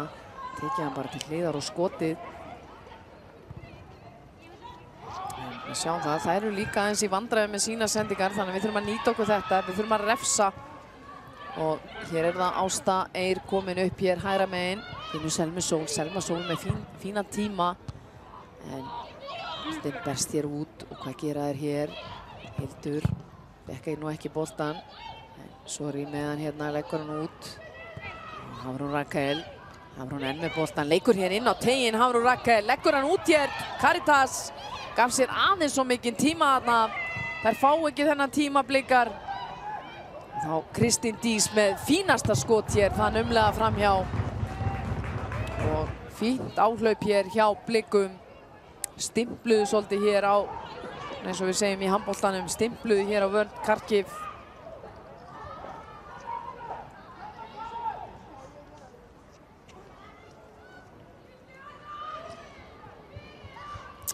Ég menn gefur sér tíma í þetta. Já, hann einn vinnur með Kharkiv. Nó eftir. Ásta ekki að senda boltan bara allan leið á Telmu. Telmu með langan bolta hér upp völlinn. Agla María vinnur hér vel á móti boltanum. Heldur honum, við sjáum hún í góðri og strangri gæslu. Hér Smanko aðeins og æst og áköf og þetta bara gult spjald. Það hárréttur dómur hér. Sparkaði boltanum þarna í burtu og það ekkert leyfilegt aðeins og först fyrir þarna og sparka boltanum svo frá. Það dæmt á svoleiðis, við sjáum það hér, notar hendurnar óspart og grípur utanum. Þetta eitthvað sem að má víst ekki.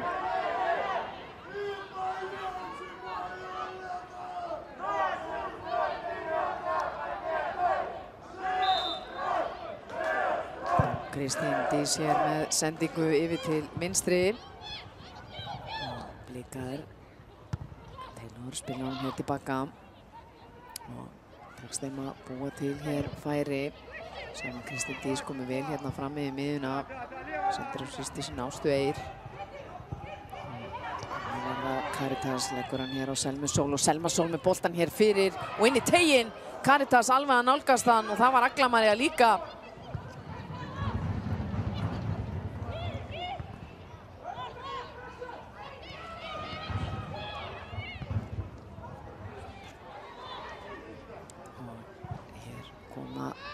Leikmenn Kharkiv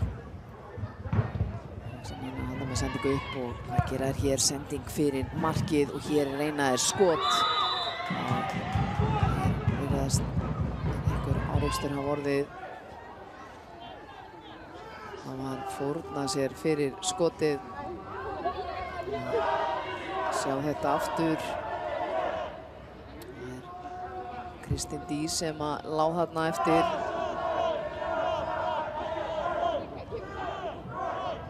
Sjáum þetta hér fyrirgjöfin og hér reyndu skot. Reyndist að vera markaskorarinn Sevkuk sem að reyndi þarna skot sem að Kristín Dís var fyrir. Blikar byrja hér og Kristín Dís sem heitur fyrir heilsu. Kristín Dís með langan bolta hér upp á Hildi Antonsdóttur en fastur hann. Fer allanlega hér aftur fyrir.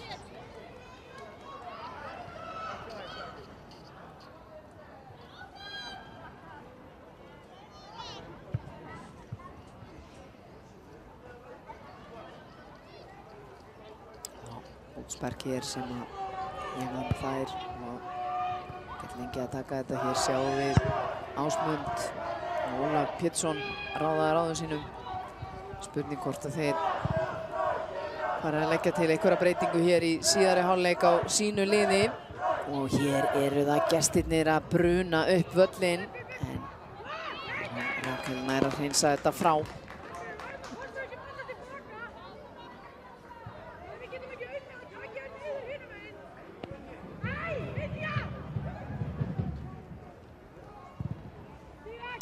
Leikar sem ná að koma boltanum frá. Agla María hér að láta svona vita af sér.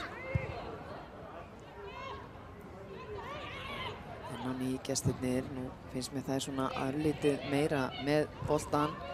Sanga þarna, spila honum hér tilbaka, Smatko.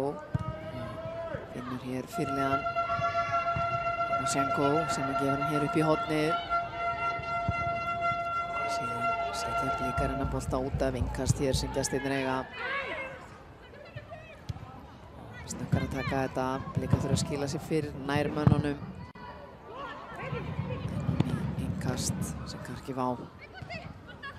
Aðeins róast hér yfir síðari hálfleik. Það er lítið meiri kraftur í Blikum í fyrri hálfleiknum.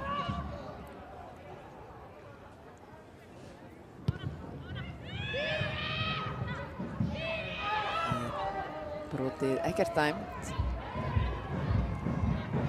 Smatko hérna að reyna að koma máleiðis. Agla María hér með boltan. Og reyna að finna Hildi Antonsdóttur. Sjanko las þetta. Þá markaskorari liðsins Sjanko sem missir boltan hér út af. Gefur þá Blikum aðeins tíma á færi. Taylor sterk hér. Taylor skilur þar eftir liggjandi.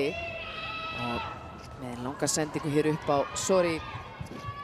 Sori er hún að ná boltanum.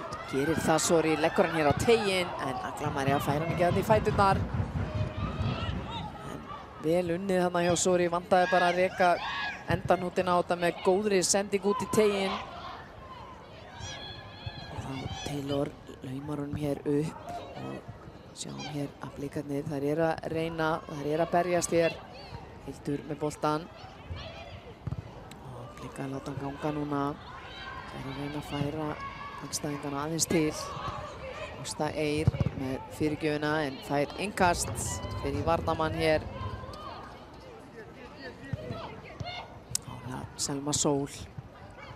Selma ætlaði bara alla leið en skílar honum aftur fyrir Basanka sem að skildi boltanum bara aftur fyrir.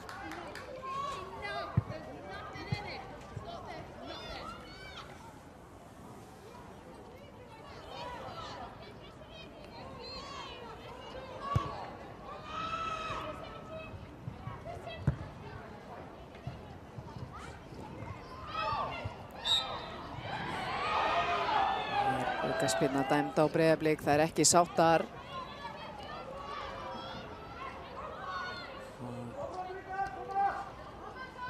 Sefkók hann eitthvað að kvarta. Hann er svolítið öflug í því.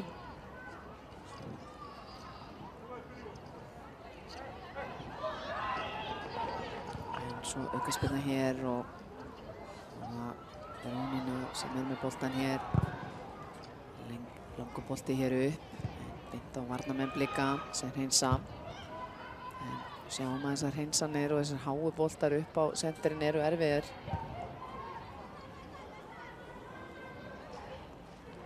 Og það Telma með langa sendingu hér fram yfir Ástu og út af.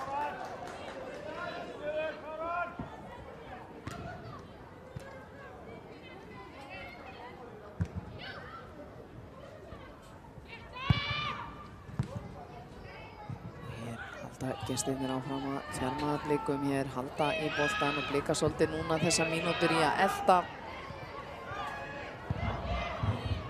Það sýnist mér Sefkók liggja. Spurning hvort að hún sé mikið meidd. Sá nú ekki hvað gerðist.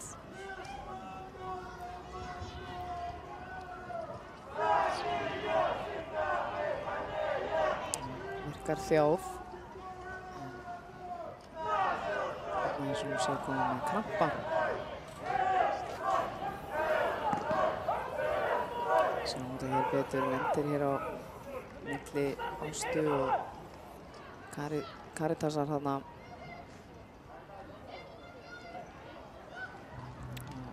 Þá hefur hún væntanlega fengið aðeins að finna fyrir.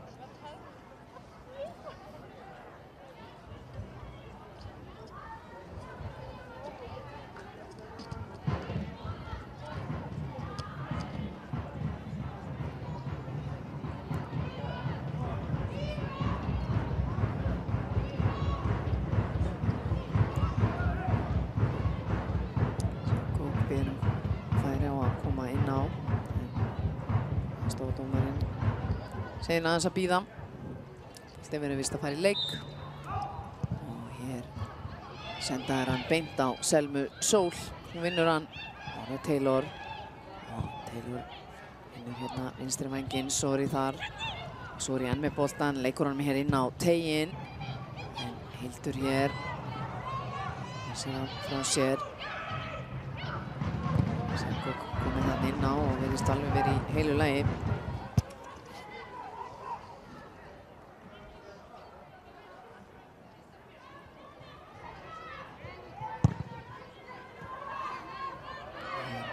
Bolti aftur.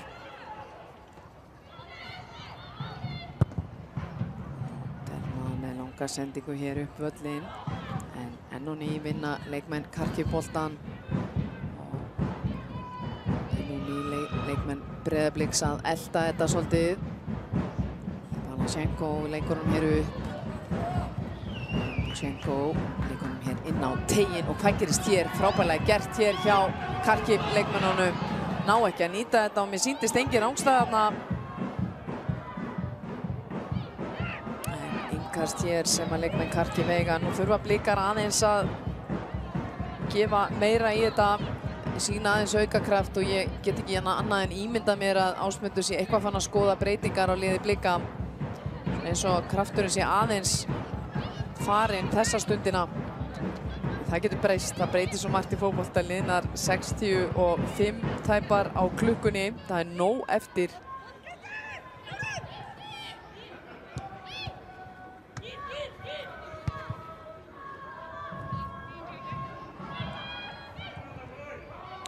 Agla María leikur hún hér yfir á Ástu Eir. Stemmer sendinguna miðin á og það er alltaf aftur hér en tveir leikmenn Kharkiv á mótinni og innkast hér. Eins og ég gat þá hófst leikur Wolfsburg og Juventus á sama tíma og þar er Juventus komið í 1-0 fórystu. En síðan klukkan 20 leika Chelsea og Servette og Real Madrid PSG. Hér er skipting hjá leikmönnum Kharkiv. Leikmönnum 20 að koma inn á. Koníva kom inn á fyrir Petrik.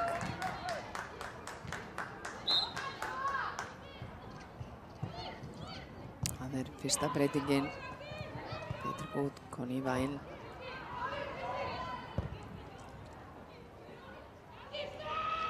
Og spurning hvað Ásmundur Árnason ætlar að gera í Breiðabliksliðinu. Hvort að hann ætla eitthvað að færa aðeins til þar. Spurning hvort að Blikar þurfi á ferskum fótum að halda hér. En þá löng sending hér upp og það er mikill sprettur og Odikuk. Þá Telma hér hefur næga tíma, finnur Heitis með fína sendingu eða hvað? Nei, næri ekki á Hildi. Svona vantar enn og ný að tengja svolítið sendingar. Hörðu óvænt úrslit í gær í leik Bayern München og Lyon þar sem að Bayern vann þann leik 1-0 og hér eru Kharkiv í færi og þær setja þennan í netið og hvað þessi liggur inni koma sér í 2-0 eða hvað er rangstæða sýnist það.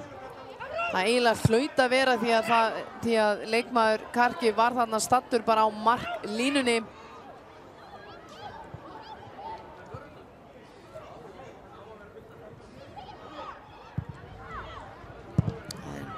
Sem betur fer fyrir Blika ekki mark. Við viljum ekkert fáðu fleiri hér. En Boshenko leikur hann hér fram og þær eru við það að ná þessu mikill sprettur hér, frábærlega gert, leggja boltan hér út. En Boshenko náði sem betur verið ekki til boltans og síðan leggja hann hér fram á við og þessi bolti aftur fyrir. Sjáum þetta betur hér, þetta færi, frábær sprettur. Og sjáum hér að Sevkok stelur í raun, ég veit ekki hvort það var hreinlega á leiðin í marki hjá Boshenko, nei, sennilega ekki. En Sevkok, hann vantaði að bæta við marki og hún var bara stödd aðeins og framalega. Hún var nánast við marklínuna þegar hún snertir boltan og það er bara, hún var fyrir innan.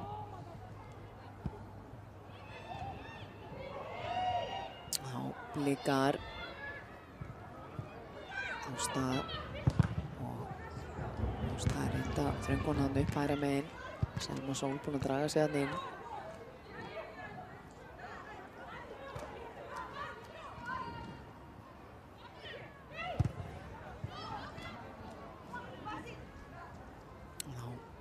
Blikar annað yngast önnu tilraun hér sem að Blika fá. Aðeins að losa sig við það að spila bara varnarleik og Ásta hér með innkasti næri ekki að senda yfir varnarmenn Kharkiv. Ennum í innkast, þá er það lið Kharkiv sem á þennan bolta. Komar 69 mínútur hér á leikklukkunni. Líka sterkir þarna í öftustu línu. Sevkok heldur boltanum, leikur hann reynda að finna fyrirliðan sinn Abanoshenko, en hér langur bolti til vinstri, þar er Agla María. Hvað gerir Agla María? Keyrir hér á vörnina og með skotið hárfínt yfir og þetta mátti bara alveg reyna, Blikar verða að reyna að sækja og enda sínar sóknir. Það er mjög mikilvægt. Ekki að láta vinna boltan af sér og þurfa alltaf að leggjast í vörn. Og það er að gera hjá Öglu Maríu að reyna þetta. Hún er með stórhættuleg skot úr þessari stöðu. Sýnt það í Pepsi Max-deildinni.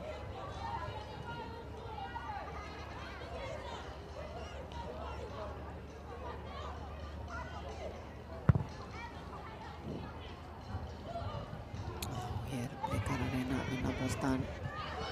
Búin að láta finna vel fyrir sér hér. Ásta með innkastið. Og hennan í boltin út af. Blikar með þetta innkast, Ásta en klár.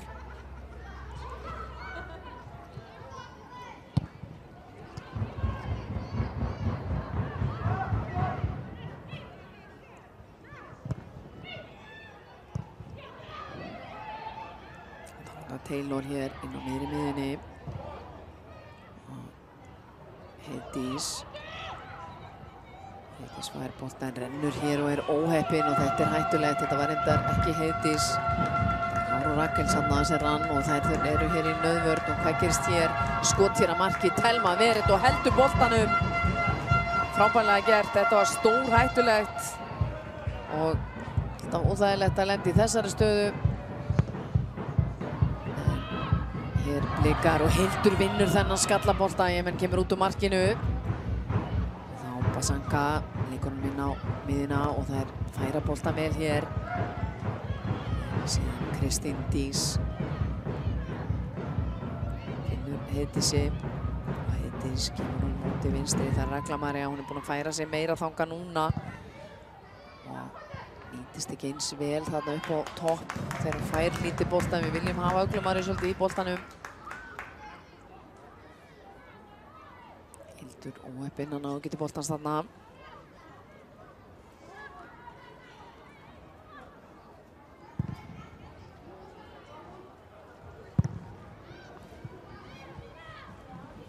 Þá koma Blikar og Ásta hér með boltan. Finnur Selmu Sól, Selma leitar inn á miðjuna og Caritas, Hildur og Taylor. Nú verður þeir að láta boltan ganga hraðar og það skiptir máli. Sjáum hérna Agla María tekin niður, ekkert dæmt, bara innkast sýnist mér.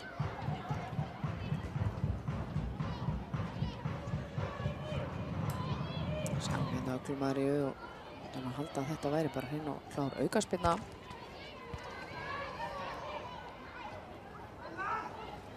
Sem það er.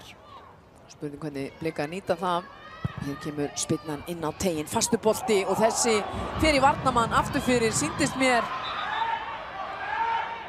Og einhver mistök þarna sem að dómari leiksins var eins og Lorian Watson ætlaði að dæma útspark og Blikar létu vel í sér heyra. Við sjáum þetta hér að það er Smatko sem að setur tána í boltan og setur hann aftur fyrir hornspyrna. Það er hárréttur dómur sem að Blikar fá hér.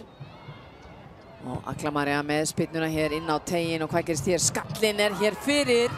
Karitas var alveg við að komast í hennar bolta. En þeir eru þéttar tilbaka leikmenn Kharkiv í þessum förstu leikadriðum. Sevkuk hér brunar upp og ætlar að stinga Ástu Eiraf. Það tekst engan veginn. Og sjáum að Hildur Antonsdóttir komin hér út til hægri. Hildur óheppið þarna, snertingin sveikana. Snertan aðeins og fast þarna með vinstri, ætlaði bara að leggja hann fyrir hægri fótinn, tókst ekki.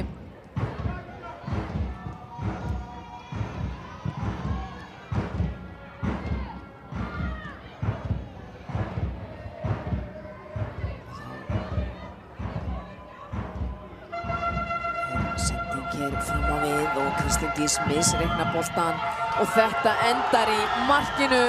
Oftesjúk sem að setur annað mark hjá Kharkiv eftir þessi mistök í vörn Breiðabliks.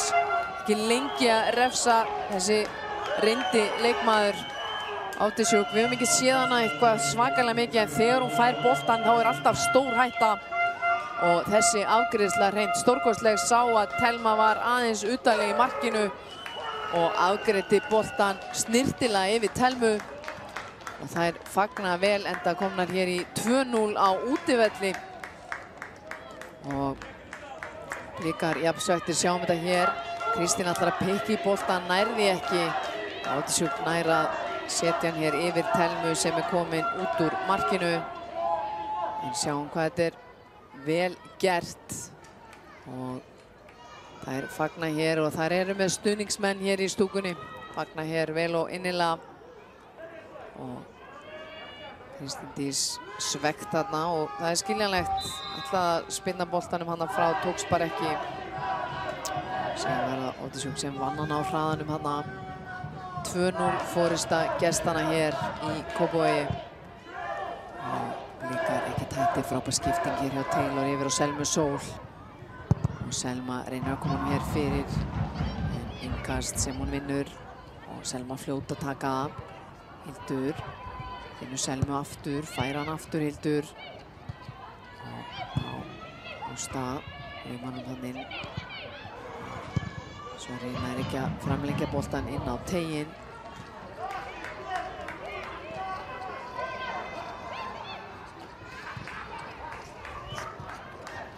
Enn í innkast, nú er það Kharkiv sem á innkastið, liðnar 75 mínútur. Kharkiv er 2-0 yfir hér gegn Blikum.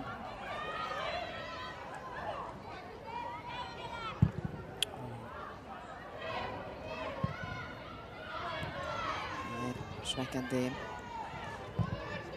Panusenko með fína skiptingu hér. Panusenko á flegiferð. Heldur boltanum, leggur hann hér upp á hægri bakvörðsinn. Alexi Mínan. Panusenko með skoti hér. Telma heldur þessum bolta.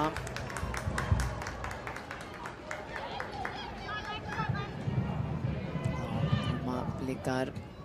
Blikar þurfa að halda í trúna. Svekkjandi þetta annað mark sem að Blikar fengu á sig. Það að vinna sig út úr því og hér sjáum við Oftesjúk. Hún refsar og hún er leikreind. Sevkuk hérna með boltan, leggur hann tilbaka á Panusenko. Smatko hér, spilar honum Panusenko sem að skiptir hér yfir til hægri. Það er hægri bakvörðurinn, Alex Mínan.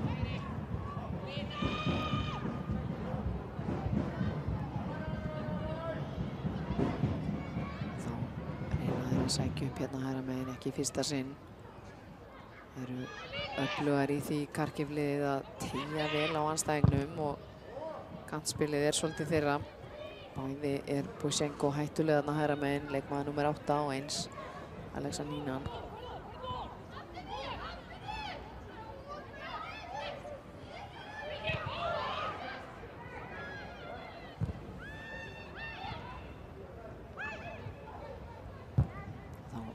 Blikar en sendingarnar erfiðar, kannski örlítil þreyta farin að segja til sín.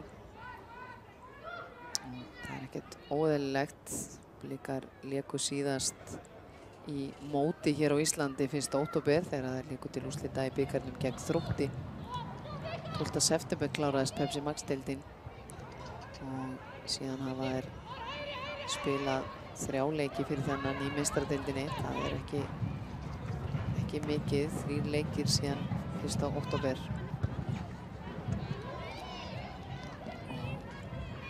Og meðan andstæðingarnir að spila í viku hverri.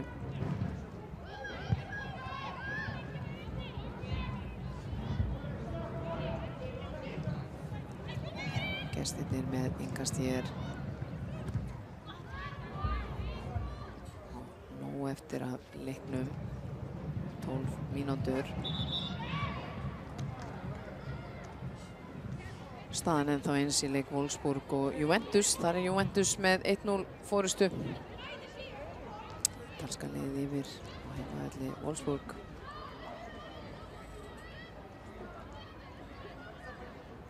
Hér finnist Bojsenko eitthvað finna fyrir einhverju. Blikar að gera tvöfaldaskiptingu hér á 79. mínútu. Það leikmaður númer 14 að koma inn á, Karen María Sigurgeirsdóttir. Hún hóf einmitt síðasta leik gegn Kharkiv. Og Selma Sól að fara að velli.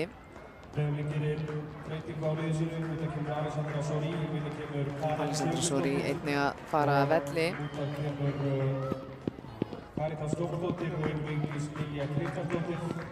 Kharkiv gerir einnig breytingu á liði sínu. Út af kemur leikmaður númer 8, Óla Bojsenko, og inn á kemur leikmaður númer 88, Ganna Vormina. Selma Sól fór bara ekkert af velli. Hittist að vera Karitas Tómasdóttir.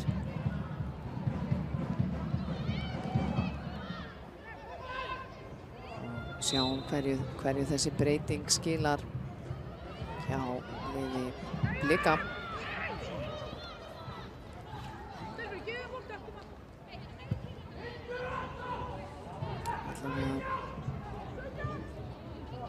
Gaman að sjá hvort að þetta gefið þeim aðeins auka kraft.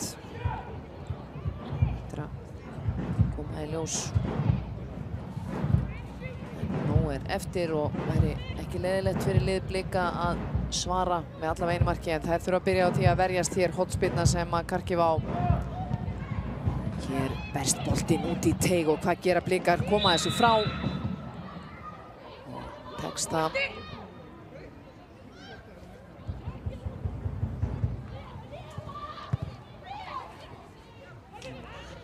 Spurningin hvernig nýju leikmönnunum tekst að koma svona aðeins, hvort það komi smá lífi inn í leik Breiðabliks. Snælja hefur nú spilað nokkra leikina fyrir Blika. Karen María.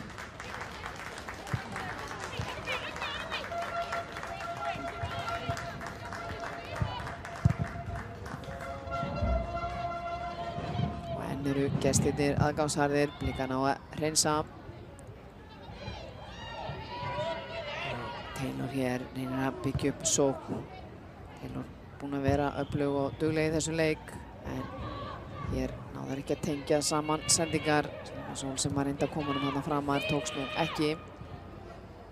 Og sjáum að Karen María komin hérna hægra megin. Vigdís upp á topp.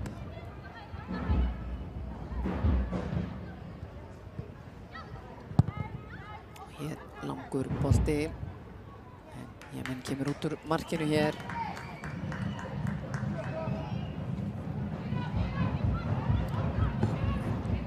Smátt Sjevko hér, boltan inn á miðjuna en líka vinnan. Selma kemur boltanum hér á Hildi en eru snöggar hér tilbaka. Leikmenn Kharkiv og vinnan hratt. Ásta hér með hættulega sendingu tilbaka og Telma getur ekki tekið það með höndum, spyrnir honum frá. Leikmenn Kharkiv komin frá sínu marki. Selma Sól vinnur hann þarna á miðjunni, síðan Taylor. Agla María. Hvað gerir hún? Með fína skiptingu hér yfir til hægri en rattar ekki á samherja.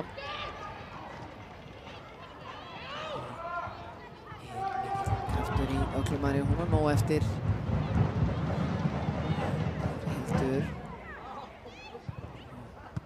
Blikar ekkert hættir, veitir þannig aðeins í vandræðum að halda boltanum. En pressar hér áfram. Heiminn kemur boltanum hér frá sínu marki. Við sjáum að Hildur heldur áfram að þjarma að þeim.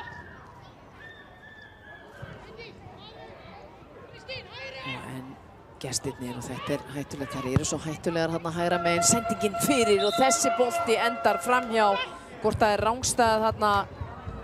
Og enn á ný Sjevkuk sem er ógnandi þarna í fremstu víglínu. Duglega að lauma sér þarna inn á tein. Vilja mikið, leita mikið þarna hægra megin og eru að lauma honum síðan á sóknarmenn sína sem að koma á flegi ferð þarna inn. Kubak að koma hér inn á. Og við sjáum það að Alex Nínan fer að velli. Er nú stórið þreytt, búin að hlaupa upp hægra megin vænginn.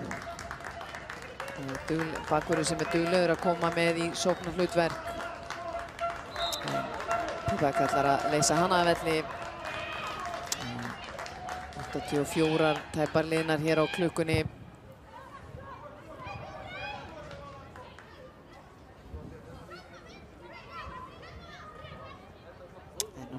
Kharkiv lið með innkast.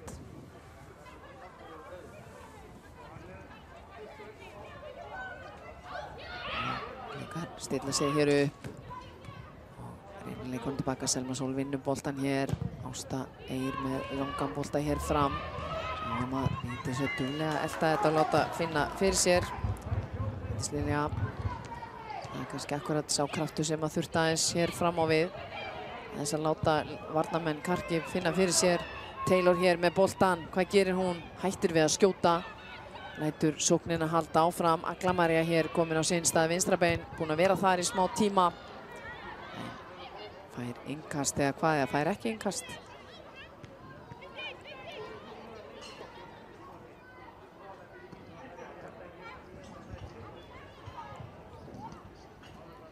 Leikmenn Kharkiv hreinsa boltan hér fram. Blikar ekkert lengi að vinna hann aftur.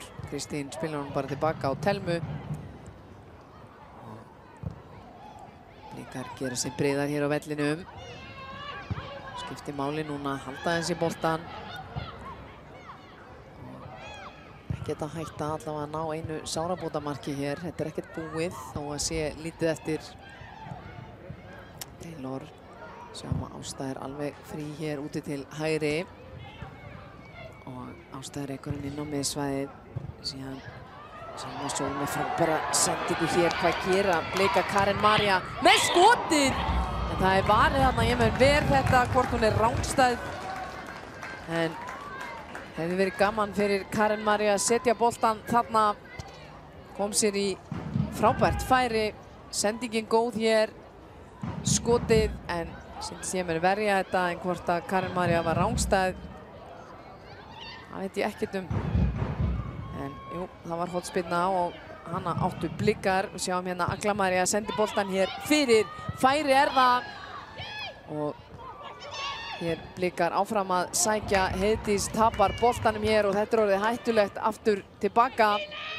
Því að þær eru svo fljótar að refsa en Blikar vinna þetta vel. Fljótar að skila sér.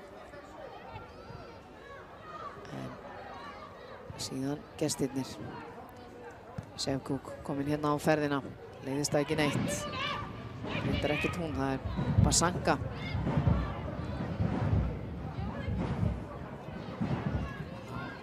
Matko. Pashenko. Leikunum hér alveg yfir til hægri á varamannsinn. Síðan allan leið á markmanninn. Bakarna sem er að meina og hér eru Blikar að sleppa inn fyrir eða hvað. Vigdís sér með sendinguna fyrir. Það ná að reynsa en ekkert lengi og Blikar pressa þetta. Þessi reynsun hálfskrítin hjá Pashenko en fer aftur fyrir og það er hrós henni bara fyrir það. Fyrirliðinn Pashenko lætur hann að heyra þetta sé bara allt í lagi. En Blikar búin að fá 8 hot gegn 4 og hafa ekki geta nýtt þau. En hér kemur hornspyrnan, skalli hérna Hildur og síðan Kristín Dís með skotið. Vigdís en þessi bolti aftur fyrir. Það mátti ekkert miklu muna og Blikar þurfa að reyna að nýta þessar hornspyrnur betur.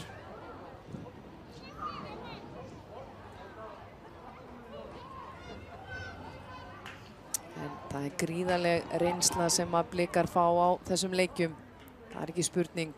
Vigdís þarna næri ekki að teygja sig almennilega í boltan. Enda kom hann óvænt til hann þarna. Hér Hildur Antonsdóttir brotleg. Ekkert grína lendi í Hildi. Sjáum að Nína leggur hann eftir. Hefur fengið högg á höfuðið.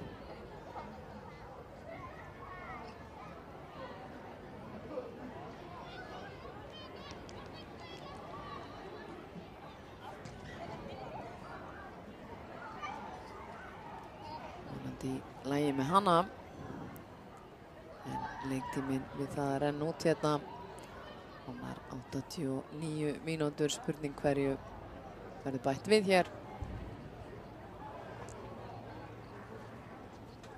en Nína stendur hér upp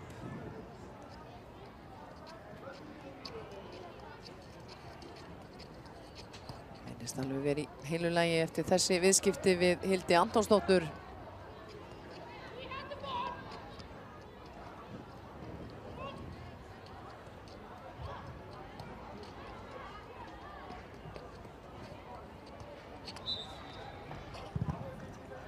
Síðan sending skiptaðir hér yfir. Leiktíminn eins og ég segi, leikklukkan að nálgast 90.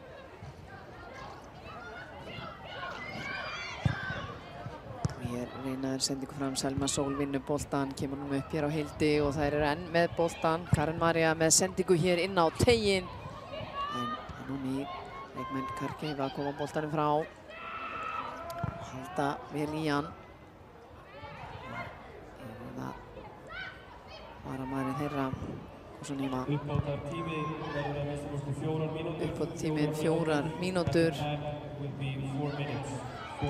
Það er ennþá slatti eftir hér og spurningin er trúi nú ekki að leikmenn Kharkiv bæti við mörkum en við viljum fá mark frá Blikum.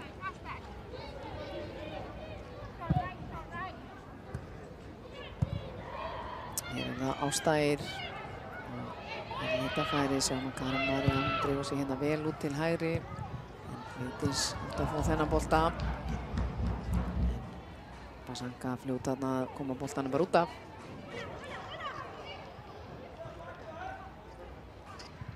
Vigdís búin að vera dugleg hér Vigdís þegar eftir hún kom inn á en þessi sending raddar ekki á Samherja.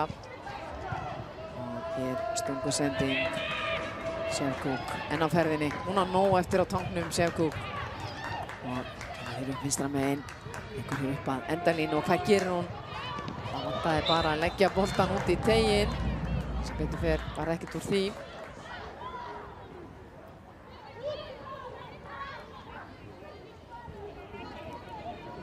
Það sá bara eiginlega að fara með hann allarlega aftur fyrir sjálf. Karen María komin hér vel tilbaka, finnur Taylor hér inn á miðri miðjunni og Taylor með fína skiptingu hér yfir til hægri og Ásta Eir á auðum sjó með mikið pláss og hér sendingin fyrir raddar ekki á Samherja og Hildur hér í baráttunni fellur við Hildur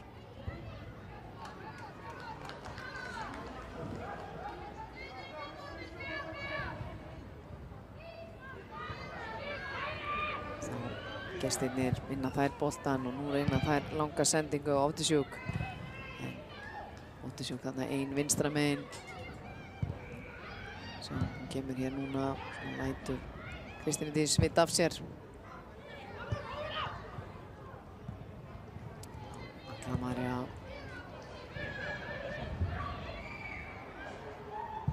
Og Heiðdís kemur nú hér til vinstri. Boltinn út af Inkar sem Blikar eiga 2 mínútur 1,5 eftir af leiktímanum. Hér er sending, reynar að laumunum inn á teginn. Hildur fær hann, hann missir hann. Og síðan gestirnir að reyna að segja sig að Telma komur svolítið framalega. En ekkert í vandræði með þetta.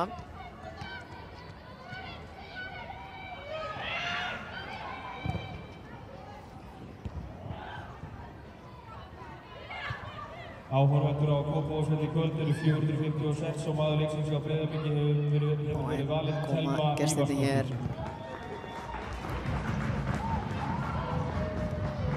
En Blikar náðar að setja marksveit á þetta með einu marki allavega. Það væri óskandi. Blikar ekki enn náða að skora í þessari keppni, þessari loka keppni hér eða í þessari riðla keppni sem þeir eru að taka þátt í fyrsta sinn, fyrst íslenskra liða.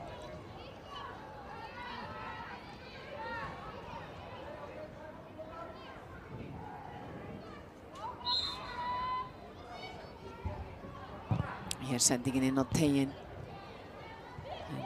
Ekkert varð úr þessu, lítil hætta þarna á ferðinni.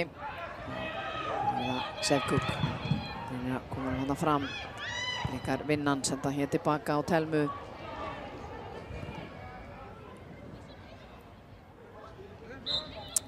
En hér er flautað til leiksloka. Það er dómari leiksins Lauren Watson sem að gerir það. 2-0 sigur hjá gestunum í Kharkiv gegn Blikum á Kópavogsvelli. Og svona, kannski hægt að segja sanngjarnt, þær nýttu færin sín og gerðu það vel, gerðu það ekki ytra fyrir viku síðan því að þær áttu fleiri færi í þeim leik en Blikar hófu þennan leik að krafti og voru hreinlega óheppnar að setja ekki fyrsta mark leiksins. En Hildur Antonsdóttir átti þá dauða færi framhjá eftir að Agla María braust upp vinstra megin. En dýrmæt reynsla sem að lið Breiðabliks er að fá hér í þessum leikjum. Svekkjandi tap samt fyrir Blika á heimavelli sem ætluðu sér meira, ætluðu að bæta í sóknarleikin, gerðu það upp að vissu marki en stundum gengur það upp og stundum ekki, en það voru leikmenn Kharkiv sem að nýttu sín færi eftir skemmtileg upplaup og refsuðu, og þær refsuðu í þeim atriðum sem þær eru hættulegar í, vilja beita kantspili, senda boltan snöggt fyrir og þær nýttu það. Og við höfum alveg örugglega eftir að sjá þau 2 mörk sem að liðið setti hér í þessum leik. En Blikar gerðu 2 breytingar, reyndu aðeins að fríska upp á síðari hálfleikinn hjá sér og það komu öflugir og duglegir leikmenn inn. En þar við situr Blikar með sitt eina stig, þetta eina stig sem þær unnu út í Úkraínu. Það er stigið sem að Blikar eiga. Þær eiga 2 leiki eftir spila 8. desember gegn Real Madrid hér heima og það er vert að hvetja fólk til að mæta á þann leik. Real Madrid með frábært lið. En síðan fara þær út til Parísar, leika þar gegn PSG eftir eða 16. desember. En Helena Ólafsdóttir þakkar fyrir sig hér í kvöld frá Kópavogsvelli. Þar til næst, veriði sæl.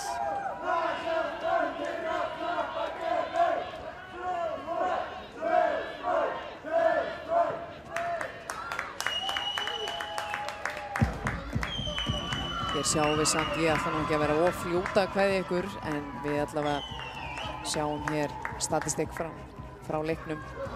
Leikarnir voru 46% með boltan á móti 54% og það er meira en var í síðasta leik. Nú, þær fengu fleiri hotspinnur og það er eitthvað sem að Blika þurfa líka að horfa í. Fengu 8 hotspinnur gegn 4 en náðu ekki að nýta eina einustu. Og það er svona, við sjáum líka sendingarnar, 408 hjá Blikum 429, þannig að liðin svona mjög jöfn að stigum en það er ekki spurt af því, það er ekki alltaf horft bara í tölfræðina en við kíkjum síðan aðeins hér á eftir á mörkin úr þessum leik. Sjáum hér markið hjá Kharkiv. Það er frábærlega gert hjá Sevkuk sem setti þetta mark. Og svo annað markið, það var líka vel gert hjá Ásjó. En nú þakka ég fyrir mig, verið þið sæl.